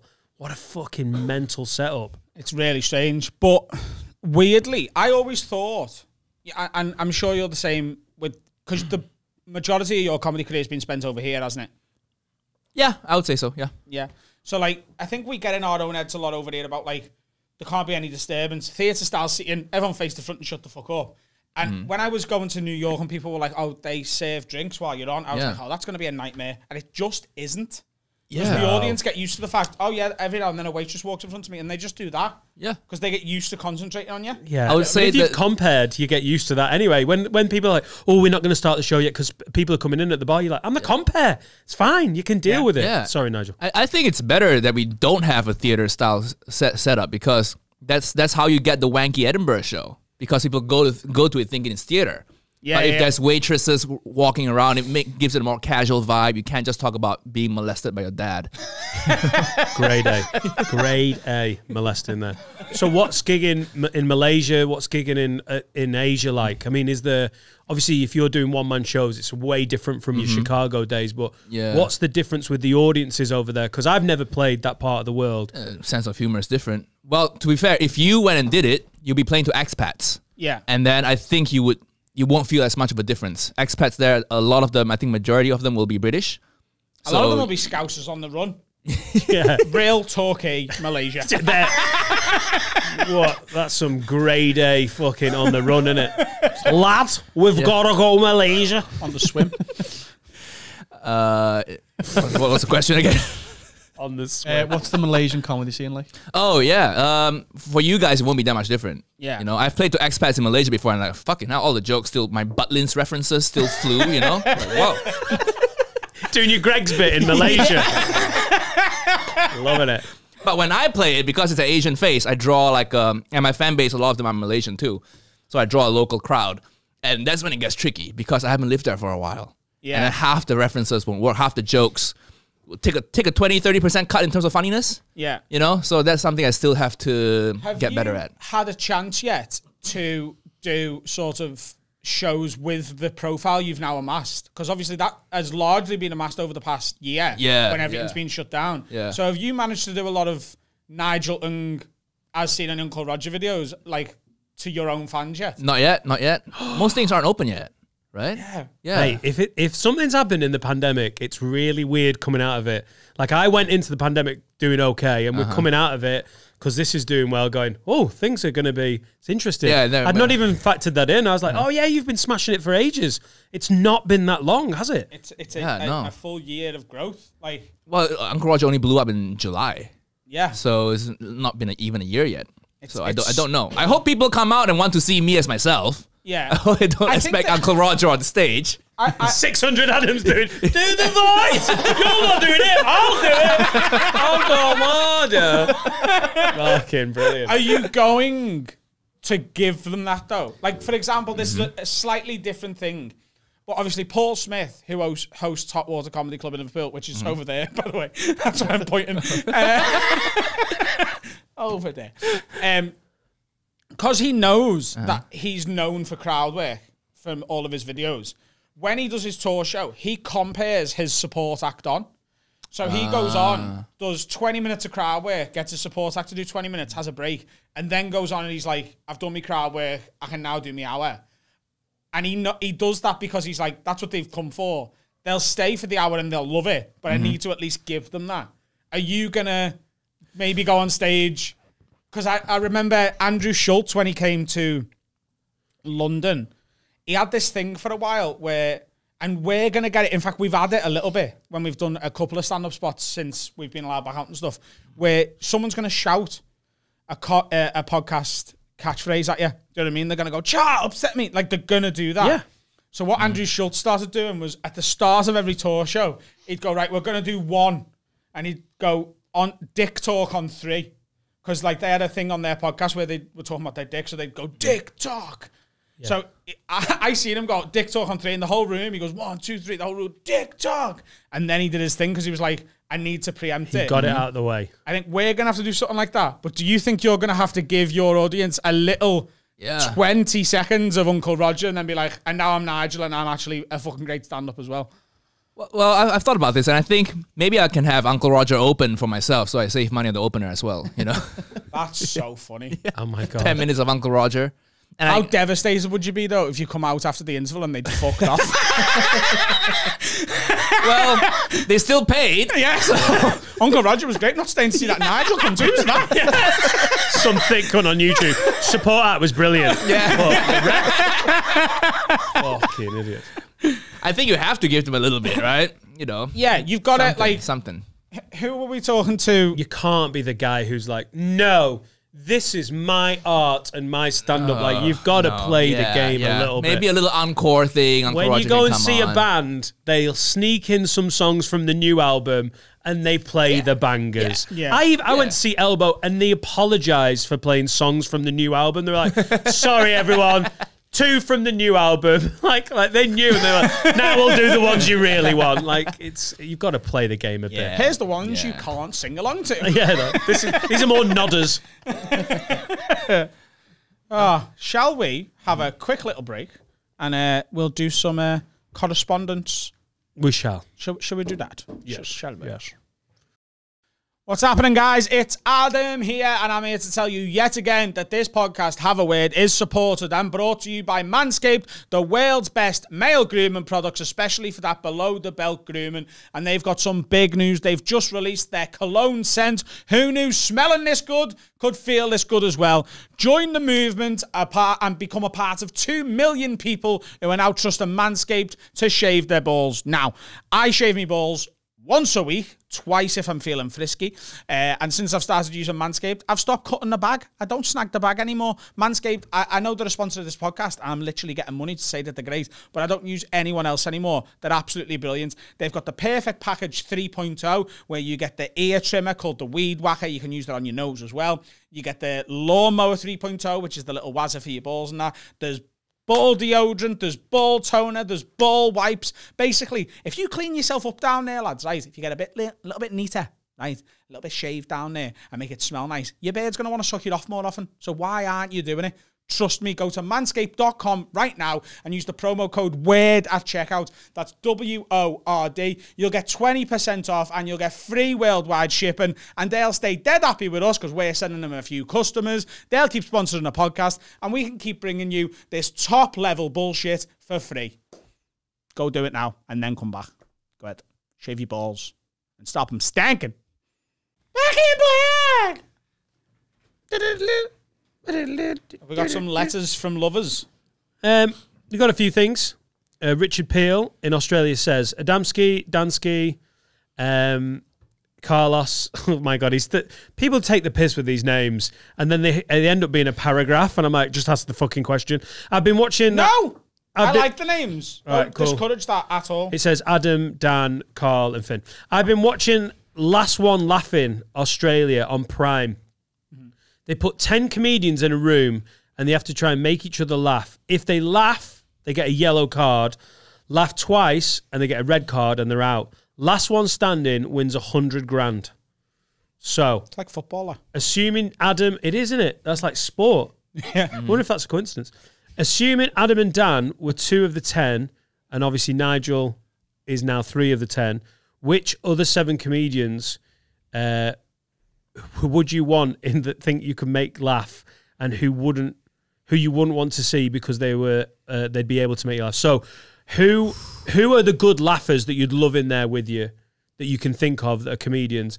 And 7 shite sycophantic open spots, don't you? And then They were just trying to people please. yeah, No, I really like you too. Can you get me some gigs? You want them? Yeah, the people who drive. The Londoners who drive other comics to gigs and stuff. Yeah. yeah. You want people who mirth still control fill in the taxi mirth control thing, yeah. Yeah. There are some absolute psycho new comedians that don't laugh at you, and it is really unnerving. You're like, mate, you really in a dressing room. They're like, play the game a little bit, mate. You're unnerving me. And I'm not saying it makes them a good or bad comic, but it is nice when the newbies are nervous and laugh at your shit jokes. Yeah, it makes them a bad human. You know, that's what human beings are supposed to do, right? Just polite, laughing at each other. Yeah. Who are the comics you wouldn't want to see in there? If you're trying to win that 100 grand, and it's not who's the best comic, because that doesn't match up. It's who makes you laugh in person. Because there are some fucking brilliant comics out there who in the dressing room are just standard blokes and are not the funniest people knocking about. Then there are Eshan guys... makes me laugh a lot. Eshan does. Ishan. I wouldn't want... Yeah, Eshan. Yeah.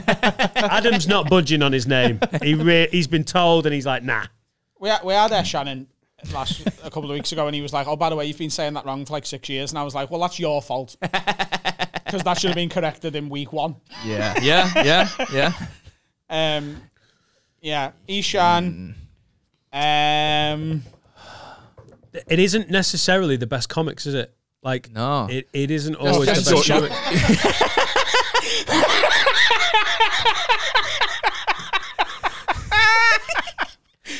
You fucking dickhead. He'll come up with some brown puns, you know? That's what he likes to do, right? Ed makes me cry laughing because I've hung out with him so much. Like, I don't really see him that much anymore.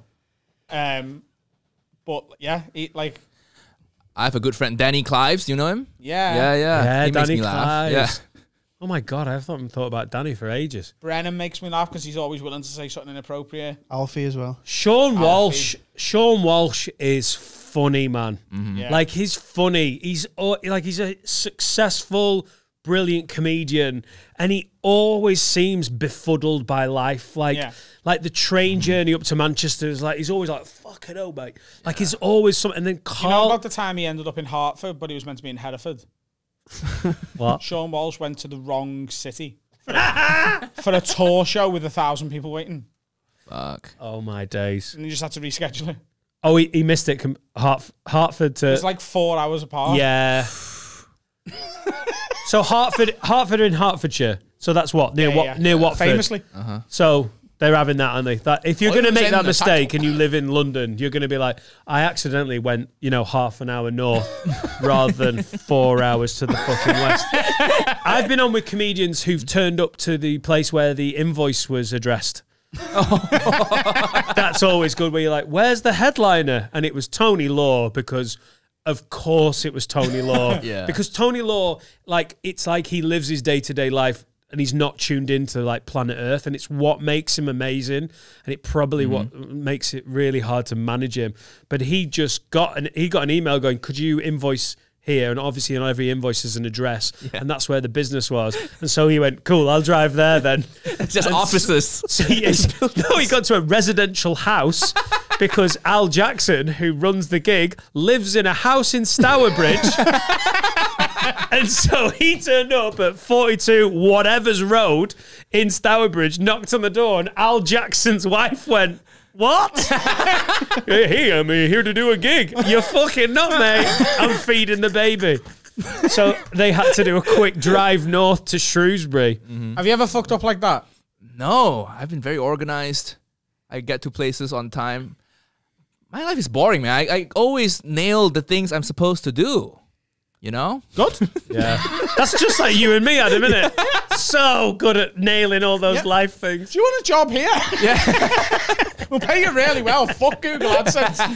Hey, at the lockdown, AdSense. We love them. in the lockdown lock-in, I weed on my own shorts. I really think I could learn a lot from Nigel. I just do everything well. What? Yeah, but I don't get... Pissed on... No. No, told the Adam. story. You were there. We told the story on the pod.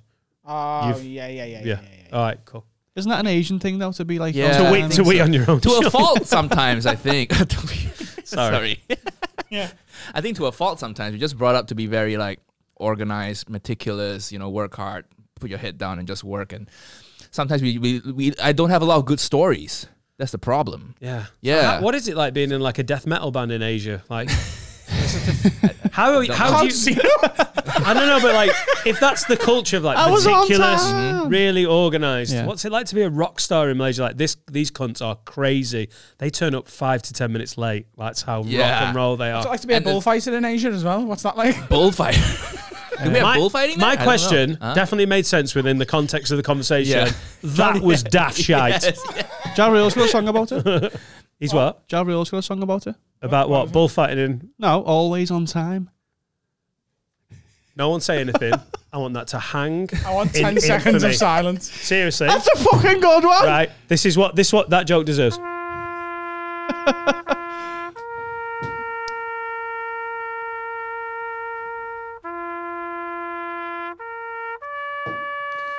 One of the most successful YouTube comedy shows online at the moment. Yeah.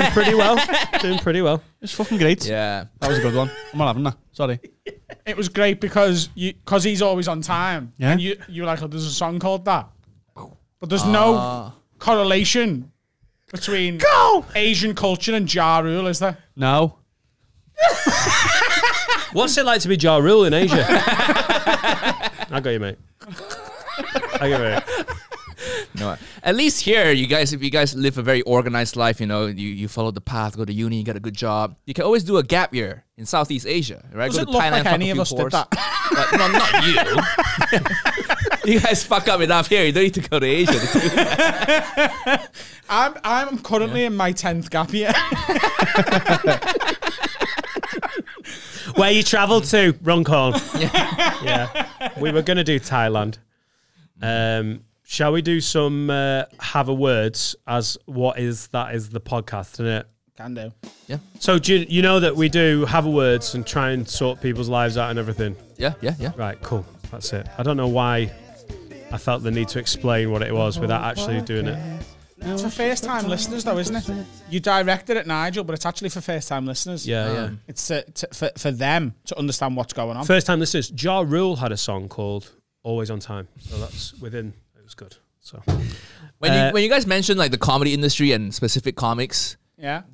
do people tune out if they don't know who the comics are? I hope so. I hope they go, Danny Clives! I don't know exactly who that is. Someone told me recently, a fan who I know, that she's not into the comedy politics of the show. So to fuck off. But we get a lot of people who write in saying they love it. Yeah. So it's finding a balance. We try not to sort of over-egg it and do like 3 sections of it every week. Yeah. But every couple of weeks, we get so many comedy questions. Got a bit wriggly then, like, really? It's hard, isn't it? Because people are absolutely allowed to have their opinion. Like, when you put up that thing about, like, we made a meme of Carl's face going, like, and people were like, when Dan says bruh for the fucking 8th time in 2 minutes, they got 30 likes. I was like, fair enough. But like, we literally got an email going, I like this podcast, but not when you talk about Mother Teresa and jizz. And in the end, you've just got to do what you do, aren't you? If we're going to talk about Mother Teresa and jizz and Danny Clives, we're going to do it. Yeah. And Ja Rule, Carl. We've also if you mention Ja Rule, you know, we've also got to accept that even the most sort of flippant of Christians, right? Huh? The Christians who are like, I'm a Christian, but I'm quite calm about it. Yeah. Even they might get to a point where you're wearing a Mother Teresa mask and I'm talking about coming in your bum, where they might go, that's my line. We've got to accept that for someone, that is the line. Yeah. And that might warrant an We haven't email. found our line yet. Yeah. We haven't. I know we have. What is it? Adam Rowe doing Uncle Roger?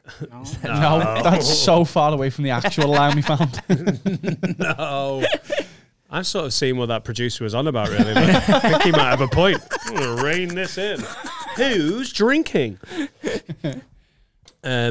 Lads, I need you to have a word with my mate, James Opre. He just needs to be told. He's got Twitter, which he needs to pack in. He's got a few followers and once did a tweet which got like 12,000 shares, but he tweets at least 100 times a day, like maybe one in a blue moon are funny, but half of them are actually shite. I love it when mates just take the gloves off and like, yeah, I'm going to do this publicly. And just about fucking nonsense. Tell him to pack it in, please. Fuck, he also needs to be told when he's on PS Party and we're all playing Warzone or Pro Clubs and he just gets off without saying anything to go and tweet. He just needs to say bye or something because he can't be arsed playing today. Like, this is the whinge. He's having a whinge. Shut up! Just mute him. Yeah. If you don't like it, don't follow him. Shut up. No, he's his mate in real life. And I'm telling him to shut up. He's a whinging old gimp. Do you know what that's like? He's like acting like a girl who doesn't want a mate to go out with lads. Well, you could have said bye to me. You were asleep. Yeah, but you should have said bye. He's a gobshite. Fuck off. I completely disagree. People who are like, if you are at the point where your mates are going, oh my God, get off your phone. This is great. Solid banter here. Ja Rule. If you are... Oh, that's the new one. If you are... Ja Rule. That's a fucking good Mate, joke. I think it's an absolutely valid have a word. If he's tweeting all the fucking time, he's had one. To get 12,000 shares on a tweet, you've nailed it. But the lad is saying, my mate James, he's always on his fucking phone. He's always tweeting. It's not good. It's not great. He's not actually in the room. He fucks off when we're messing around on PlayStation. What are we doing? Like, that I think is a valid have a word. He could end up making money from Twitter. What do you think? I think, well, at least it's Twitter, you know? Can you imagine if he gets on, like, TikTok and he makes, like, 100 TikToks a day? He'll just be hanging out and suddenly he puts a ring light on and starts dancing. So keep it to Twitter. That's okay. Do you use know? a ring light for Uncle Roger? I used to when I started, then I upgraded to something better. I want a ring light for here. Just to make me look beautiful. Yeah, you get the Adam, little... you've literally been bitching about these lights for the last 3 weeks. I want a light here. Adam's mental enough that he will get a light there. Go, that's my eyes. This is really hurting. Who put this light here? It was you. Do you remember 3 weeks ago when you fucking asked for one? Oh my God, that's amazing. It's TikTok. When we started doing this, it was perceived that TikTok was like for kids a bit. It's really booted That's why I off, like innit, it, in terms you know? of numbers. That's why you like it. That's what you're into. Yeah. Wow. Yeah. And we'll just let that hang. We've hung you out to That's why dry I there. like it. Yeah.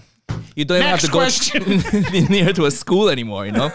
Access has been so easy. You've had success with YouTube and everything. Yeah. You've obviously, I don't do loads of tweets. I much prefer the podcast format. I think it's... To put that into context, how little Dan's on Twitter. Carl's worked here since... Oh, no, I've known Dan a decade. Yeah, and Dan followed Carl back last week. Yep. Finn's not. Sorry, mate. I love the way he's noticed and I've gone, nah. Finn's literally written songs about my relationship, and I've not even followed him on Twitter. Do you bother with the trying to because so many comedians do that thing of like, well, loads of comics are doing tweets and they're working out. Look at Reece James, he's fucking brilliant on Twitter. There are guys who it just suits, and then there are guys, and we've said this from the start. There are some guys who are like, everyone's doing that, well, I'll do it, and they make themselves look like fucking muppets. I just don't think it suits me, so I don't bother that much. Do you play the game with that, or you're not asked? Twitter, I don't think it suits me either, you know. And I just whatever I put on YouTube, I clip up a 1 minute clip and put it on Twitter. That's how I use it. Yeah. You know, just repurposing. I've started this week putting stuff on TikTok, but I've said, and look, you know, I'm fickle. I might change my mind at some point, but like, I think I'm decent at stand up and podcasting, so I'm just going to put stand up and podcast clips on because there's so many comics now doing the holding the camera. Every type of person on a night out and doing that. And I'm just like, I don't think I'll be good at it. I don't particularly want to do it. So I'm just going to keep putting stuff up that I think I'm good at, and whatever lands. And I'm going to not try and flood it with content that I'm not comfortable doing. You could do makeup tutorials. Yeah. Get the ring light and you're ready to go. I actually think it would work really well if Adam Rose started doing makeup tutorials. Right, what you want to do is make yourself look proper fucking dirty. Like you love it up the ass. Loads of shares. Please do. I genuinely think this is so annoying. I can't believe that you were like, no, fuck off.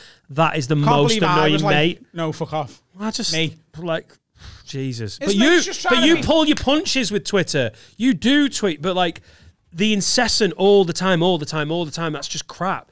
I actually see people tweet all the time and I'm like, how can you tweet this much and get no likes and be like, I'm going to keep going. But it's really going to crack on. Well, why does he care? Yeah, just scroll through, you know? Just let us do whatever he wants to do and stop being a whinging twat. Cool. Yeah. Like, I think so. I'm with Adam on crack this. On. And don't be pissed off because he's left a PlayStation lobby without saying bye. Fair enough. You've been told, mate. Like, James, keep tweeting, and I will not follow you. That's how that's going to go down. Imagine if you follow him before you follow Finn. Let me find him. Don't do it. No, don't do it. Let me find James. No, I'm going to find James Opera. Let me try and find this kid. His head's going to fall off. All we've got is that his name is James. So this one. No, we've not. We've not. We've literally said his name 3 times wrong. James Opera. Yeah, let's find out what he tweets about. Yeah. Let's look at it. Oh, I've got him. I've got him. Out. I've got him. No, this can't be him. He's got 0 followers. If James Opera, if this is the actual James Opera, at James Opera, and his mate's going, he needs to fuck off. He's on Twitter all the time. I agree, because he's got 0 followers. He's one of them pervy cunts who's like, I haven't got a picture and I don't have any followers, but I follow loads of people. I can't find him. Would that piss you off, Finn? Finn, you all right? Yeah. Not in the room. He's in the edit. We work him so hard. It's well harsh, isn't it? Finn, will you come and be a producer? Don't you dare listen to the episode. Get working while we're having fun. And then when we've finished having fun, you do the producing. We need an intern for you to boss around, mate. Do we have any more correspondence? We do, from Harry Robinson, the GOAT. Hi, Lids. Hope you're well. Got a little bit of a petty have a word for you. I need you to have a word with a senior editor of a local newspaper. Which one? Tell me. The Runcorn Fuckknuckle. As you might know, I'm a student journalist and do some freelancing. Free being the key part of that word, for local newspapers to get bylines and build up my portfolio. The work really should be paid, but the experience and bylines are important, so it's by the by. I recently got an article printed in the local paper, prominently displayed on page 3. I didn't have my tits out, but didn't get a chance to buy the paper to keep a cutting. I'm a sucker for mementos of my early work, so about 2 weeks ago, after it'd been in the paper, I contacted the editor of the paper in question to ask if they could send me a spare copy that didn't get sold. Despite me working for free and providing them with one of the main stories of that day's paper, the editor had the fucking cheek to ask one of the other reporters to sell me a copy. They fully wanted me to pay 85 pence for a 2-week-old newspaper that I contributed towards for nothing. Chop! Luckily, the reporter didn't listen because he's a good egg and sent me a copy anyway. But the principle still stands. People shouldn't be pedantic twats. Have a word with them for me, will you? All the best, lads. Harry Robbo. Over to you, Nigel. Yeah, what a dig. The senior editor is a dig. Yeah, just give him the newspaper, man. I think we should go to wherever this is. Harry. I honestly thought you were going to go, I think we should publish the paper. I think we should buy the paper and publish it and get a printing press in room 2. Have a weird news. It's, where? Yeah. I think it's You know in what I mean? Sheffield. What? It's in Sheffield. Oh, it's the Sheffield Tribune. The Sheffield Gazette, maybe? The Sheffield Star. Sheffield Star. The Sheffield Times. Mail. Post. Sheffield Post. That was the worst effort. The Sheffield cunt. I literally think my batteries are running low. I was like, the Sheffield cunt, Adam? Anyone? Hang on. And I got fucking a minute silence for the Ja Rule joke. The Sheffield cunt. Yeah, that was bad, but yours was way worse, mate. Mine was actually fire. I think we need another 5 seconds just thinking about that joke. Comment below if you think it was fire. Fuck off. Buy a copy of the Sheffield cunt and it'll be the main story that day. Man from Runcorn. Does Ja Rule? Here's my attitude here. I think what we should do, right, collectively, you can come too. Today's guest. I think we should go straight after this. He hasn't got a train till 5 o'clock and have a bit of time. Get to Sheffield and back. For revenge. I think we turn up with weapons. Yeah. Right. We never mention the weapons. No. Just like, you know, I've got an Uzi. You've got machete. Just the weapons that we've got to hand. Yeah, Uzi, yeah. yeah. Right. We turn up with weapons and we're just like, hey, we're friends of Harry Robinson's and he wants a copy of that paper. And then if they go, yeah, we told him we could have it for 85p, I'll give him the 85p. He's done plenty of work for us, Harry. We'll just do it. But I think just the visual of the Uzi will be enough to get us for nothing. Yeah. Yeah. I mean, he did get it for nothing already. So you're basically brandishing machine guns unnecessarily. Like, you're going in with an Uzi and they're like, the report would be like, we did give him the paper though. And I was like, I missed that bit. Yes. He missed the bit when he was sat next to you listening. But it's the principle. But everyone knows that. And it's like, yeah, do another one. I'll try my best to stay in. How do we get Uzis in this? Right, Lids, I need you to have a word. And then in Adam's head, he's like, just shoot the cunts. On the Twitter one, he was like, no, fuck off, he's fine. Did you listen to it? Not really. I like Twitter.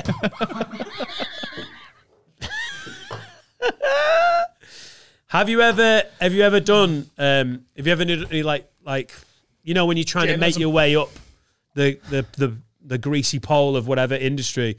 Have you ever if I'm looking at Finn who's actually been an intern? Nigel, have you ever done any work like freelance, just trying to get you up the ladder? Isn't that like every open spot? Yeah, I suppose. Yeah. You just go there. How does it work over here up north in London? You just do spots for free. Saturday night, 10 minutes in the middle. Do you do that here? Yeah. You pay them? So up here, there's a lot of open mics, and then the best comics sort of initially get sort of a Thursday middle spot for like 20 quid, and then eventually you might get a 10 on a Friday, and then if you smash your 10, you'll get a 20, and then you've really got to nail that 20 because you're either going to be in forever or out for 2 years. There's not many 5 or 10s on weekends anymore, though. No. They used to be. My first ever weekend gig at the Frog and Bucket was a 5 minutes before the headliner. They had an open section, the middle section, and then they put you on for 5 minutes before the headliner. And I think that's what they'd done for it. My first ever gig when I first got into comedy was 5 minutes before the headliner. And I just think weekend comedy clubs, even though they're like, yeah, we've got a responsibility to push people like through the system, they sort of just go, it's not worth it. It's Saturday nights, too much pressure. Yeah. I think with any field that's saturated like comedy or journalism, why would you study journalism nowadays anyway? It's a Just write your stuff. Yeah, just write and publish it. Do you need a degree to publish in BuzzFeed? You know, you don't. I think you don't need to study it. But yeah, Harry, you're wasting your life. I did a journalism degree. So did I. Oh yeah, that's why they're here now. Yeah, they've really Never used it well. though, have you? No, I can write good though. Yeah, but did you learn that there? Well, That was good. Yeah, that was good. That was good. Can I have it back now? Yeah, That was good. Yeah. Sorry, Carl. I feel like I'm being a real dick. I to think you. Adam just Yeah, flew I'm over like, I'm an Adam's head. Hey, it turns out you're now the editor of the Sheffield Cunt. Man does bad thing. Rate it. I think when we build our empire, the Sheffield Cunt has got to become a real. Oh, we're looking for merchandise. I would love a Sheffield Cunt reporter hoodie. I work for the Sheffield Cunt. Toby Foster. I was gonna, So I'm joking. Can we just clarify there? I'm joking. I was waiting to say that to go, Toby don't. Foster. I was the Sheffield I Cunt. was joking. Come on. I would love it if at the end of this episode I get in shit after Adam started going, Uncle Roger, and it was like, that's classic. That's classic. Have a word. But you never turn on a businessman from the South Yorkshire area. You know, I don't mind racism. But Uncle Roger. Fine, very offensive. thanks very much. Thank you. No good. I couldn't resist. stop. How can you resist? And when someone clips this out and sends it to Toby, he's going to be really confused when halfway through my apology, Adam goes, Uncle Roger. In the edit, can you quickly cut to Nigel? There you go. Fuck for that. Oh dear. Yeah, look, the editors, Pedantic little shit. editors are gobshite. I'd have given him the 85p and then took it out of his face. He should have a free subscription to the paper, right? Yeah? Yeah. Just if you Forever. contribute to it. Yeah, Yeah. you You should get a free paper every, is it daily or weekly? Yeah. I don't know even we don't even know what paper it is. But he's moving to America, isn't he, Harry? He is, yeah. Going to be a right bastard for the Sheffield Cunt to get delivered at Northwestern University. 85p. One really pissed off Yorkshire paper boy, like, I have to come to Chicago every fucking day, and you're not even paying for it. Is he taking that bike on the plane or is he hiring him when he gets there? Fucking pedaling across the, I'm going to say an ocean and hope it's right. There's the obvious. Pacific. Oh, good God. The Atlantic. Yeah. I know. Comedy. No. Say the wrong one. Funny, yeah. No. John. Sometimes when a guest's with us, You missed that. when a guest's with us, I have these moments where I look over and you can see them thinking, this is doing well. Fair dues. Fair dues. We got one more. No.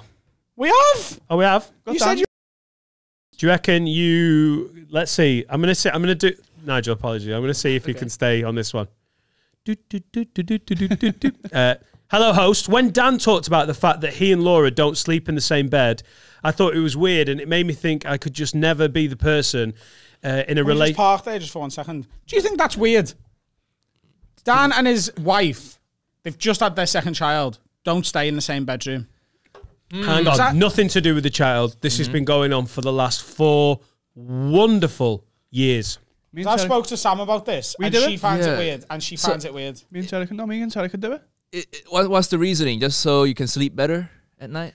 Sleep and, look at my online articles and really enjoy...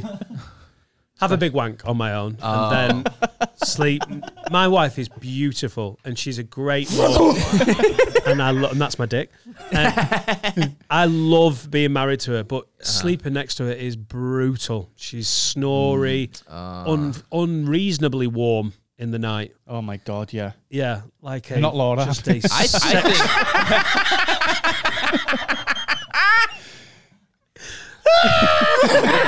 Let's talk to you about that, actually. She is boiling, lad. lad. No offense. Right. I think if you have enough bedrooms in your house to do that, go for it, man. Yeah, sleeping in someone, sometimes it's like you said, either sometimes I snore, sometimes she snores, or she wakes me up going to the toilet. I've been married before. I know. Yeah, You what? I've been married before. I'm divorced now. Oh wow. Yeah. Well, we meandered round to the juicy bit, didn't we? We Well, took our time to get there. You only asked about Uncle Roger, and then let's go to listen to questions. Can you do your Uncle Roger voice? And then, have you ever fallen out of love? Really left turn. This guy's a cunt. He's already on Twitter. Have you been divorced? Was it because of sleeping arrangements? No. I don't think it's that. I think it's more like my personality and general vibe. Well, comedy takes a toll on your relationships, right? It does, mate. How long were you married for? 4 years. I got married really young. And then, we should have covered this way in the beginning. No, but let's cover it now. I think sometimes comedy podcasts shouldn't start too early with like, "Hi, Nigel, thanks for coming on. When did you first get married?" I think it just sets a weird tone. Yeah. I think there was a point in my, when comedy starting up, I still had a full-time, I live in London, right? So you have to like, rent is expensive. I kept a full-time day job. I was gigging 4 or 5 nights a week, traveling and stuff. And then I was still trying to make one YouTube video a week. So I literally had no time for her at all. And I was also sometimes, short-tempered because I was stressed, so that definitely didn't help. Every weekend I was gone, right? Yeah, it's hard. It'd be so easy. I don't think she did, but it'd be so easy for her to have an affair, Yeah. I suppose it'd be easier for you to have an affair as well, wouldn't it? Because you were the one away. Like, I think if you're married to a comic, you've got to be so... It's such a tricky one. There's got to be trust there, and you've got to like your own time. It's not what everyone wants to be involved with relationship-wise. Is it easy to have an affair, though, as a comic? You're in different towns every night. It's not like you can see the same affair. It's not easy to have an affair, but I think it's easy to fuck a different woman in every town in the country. I mean, it is in theory, isn't it? Yeah, but in theory. If I turn up like, "Hey, Why would you do that face? do you want to come to Watford Junglers?" Like, Why would you do that face? because that's me trying to get laid. Yeah. It works really well. Especially in Sheffield. I work for the cunt. I love how do you want to come to Watford Junglers? So you haven't met it at the gig. This is at the train station. Yeah. Trying to pick up booty calls on the way. It's too easy. Too easy pulling after the gig. I like to pull before the gig.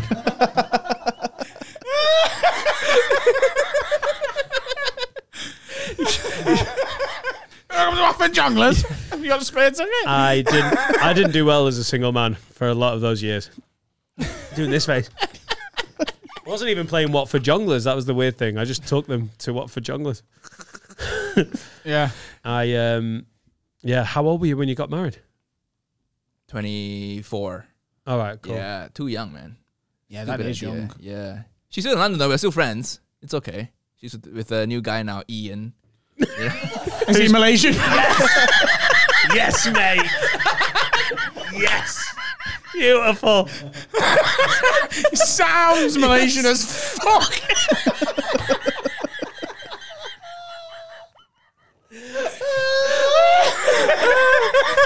That's her type, really.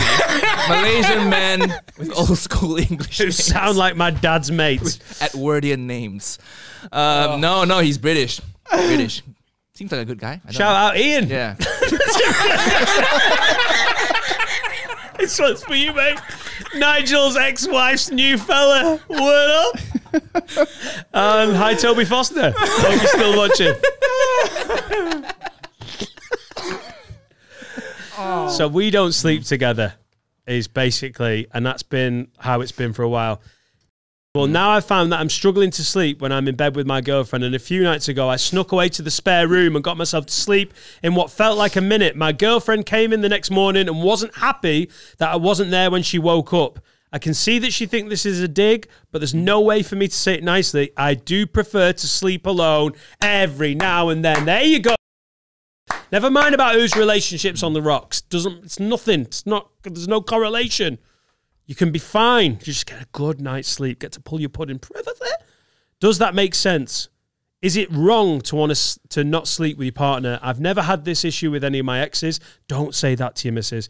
Do I need to have a word with myself or with her? I'm very confused about this one. Wow. Oh, shit. You haven't. He's put anonymous at the end. Doop, doop, doop. Every fucking week. Every time. And you've mentioned it loads as well. No, it was only a little bit. You'll be able to edit that out. Oh, I'll have to, Yeah, obviously. yeah. You will have to. Yeah. Every time.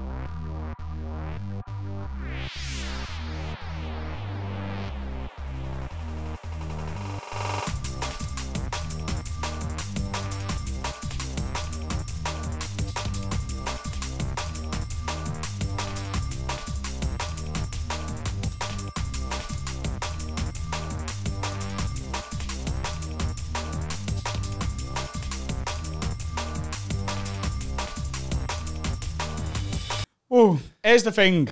Fair enough to this random man who's written in. And we'll never know who it was. That he wants to sleep on his own. It's the sneaking out that's pissed her off because it's confusing. I don't know whether I told you this.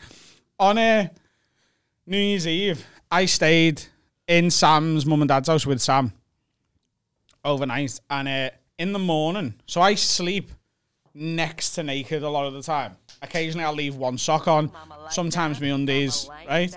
So I had my undies on, and I woke up and I was like, I really need a wee. So just got my undies on. They've only got one bathroom and it's downstairs. So I got dressed to go to the toilet. And as I was halfway through getting dressed, this is like the second time I've met my girlfriend's parents, right? She woke up and she was like, where are you going? And I was like, I'm going to the toilet. She was like, I thought you were leaving. And I was like, do you really think I was going to come round on New Year's Eve and bounce in the middle of the night? She was like, well, why are you dressed? I was like, because I'm not meeting your mum and dad for the second time. And then in the morning, coming down on my undies, being like, you're like, Cole, she's going for the shit, lads. See You in a would minute. now, though, wouldn't you? Yeah. What? You would now. Yeah. Wouldn't even keep me on. No, you wouldn't. One sock. Woo! No, you wouldn't. Right, Trish.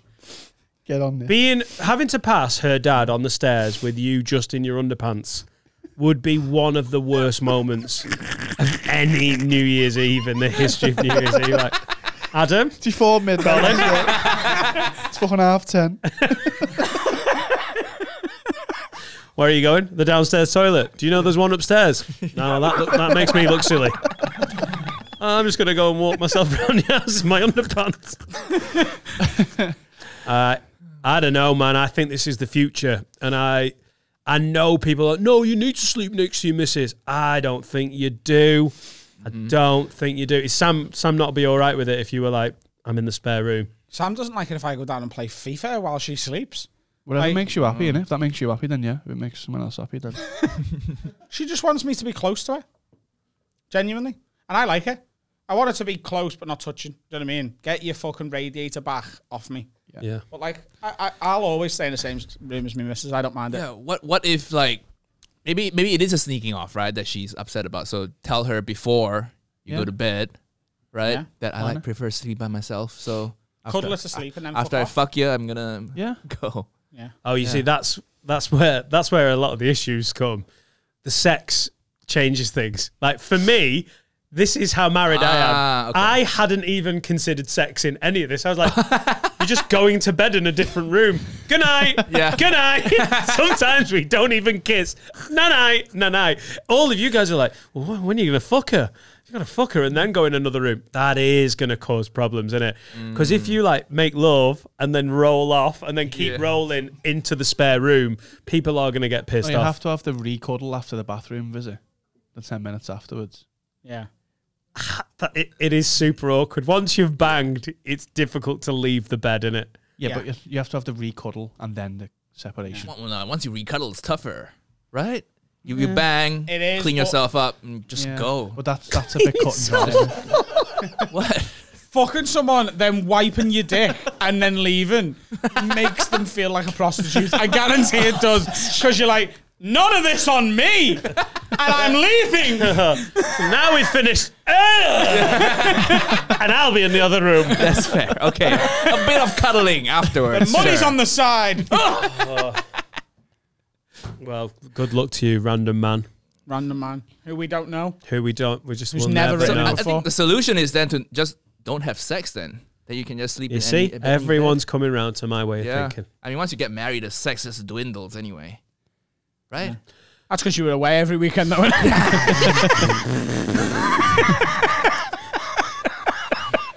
Why aren't we having sex anymore? Because you're in another city, Nigel. I'm starting to realise where we don't talk about the divorce early on in the podcast. It just dwindles and it's shit, innit? Like, it's so much better talking to Anna like, a whole new world. I just want to be with her all the time.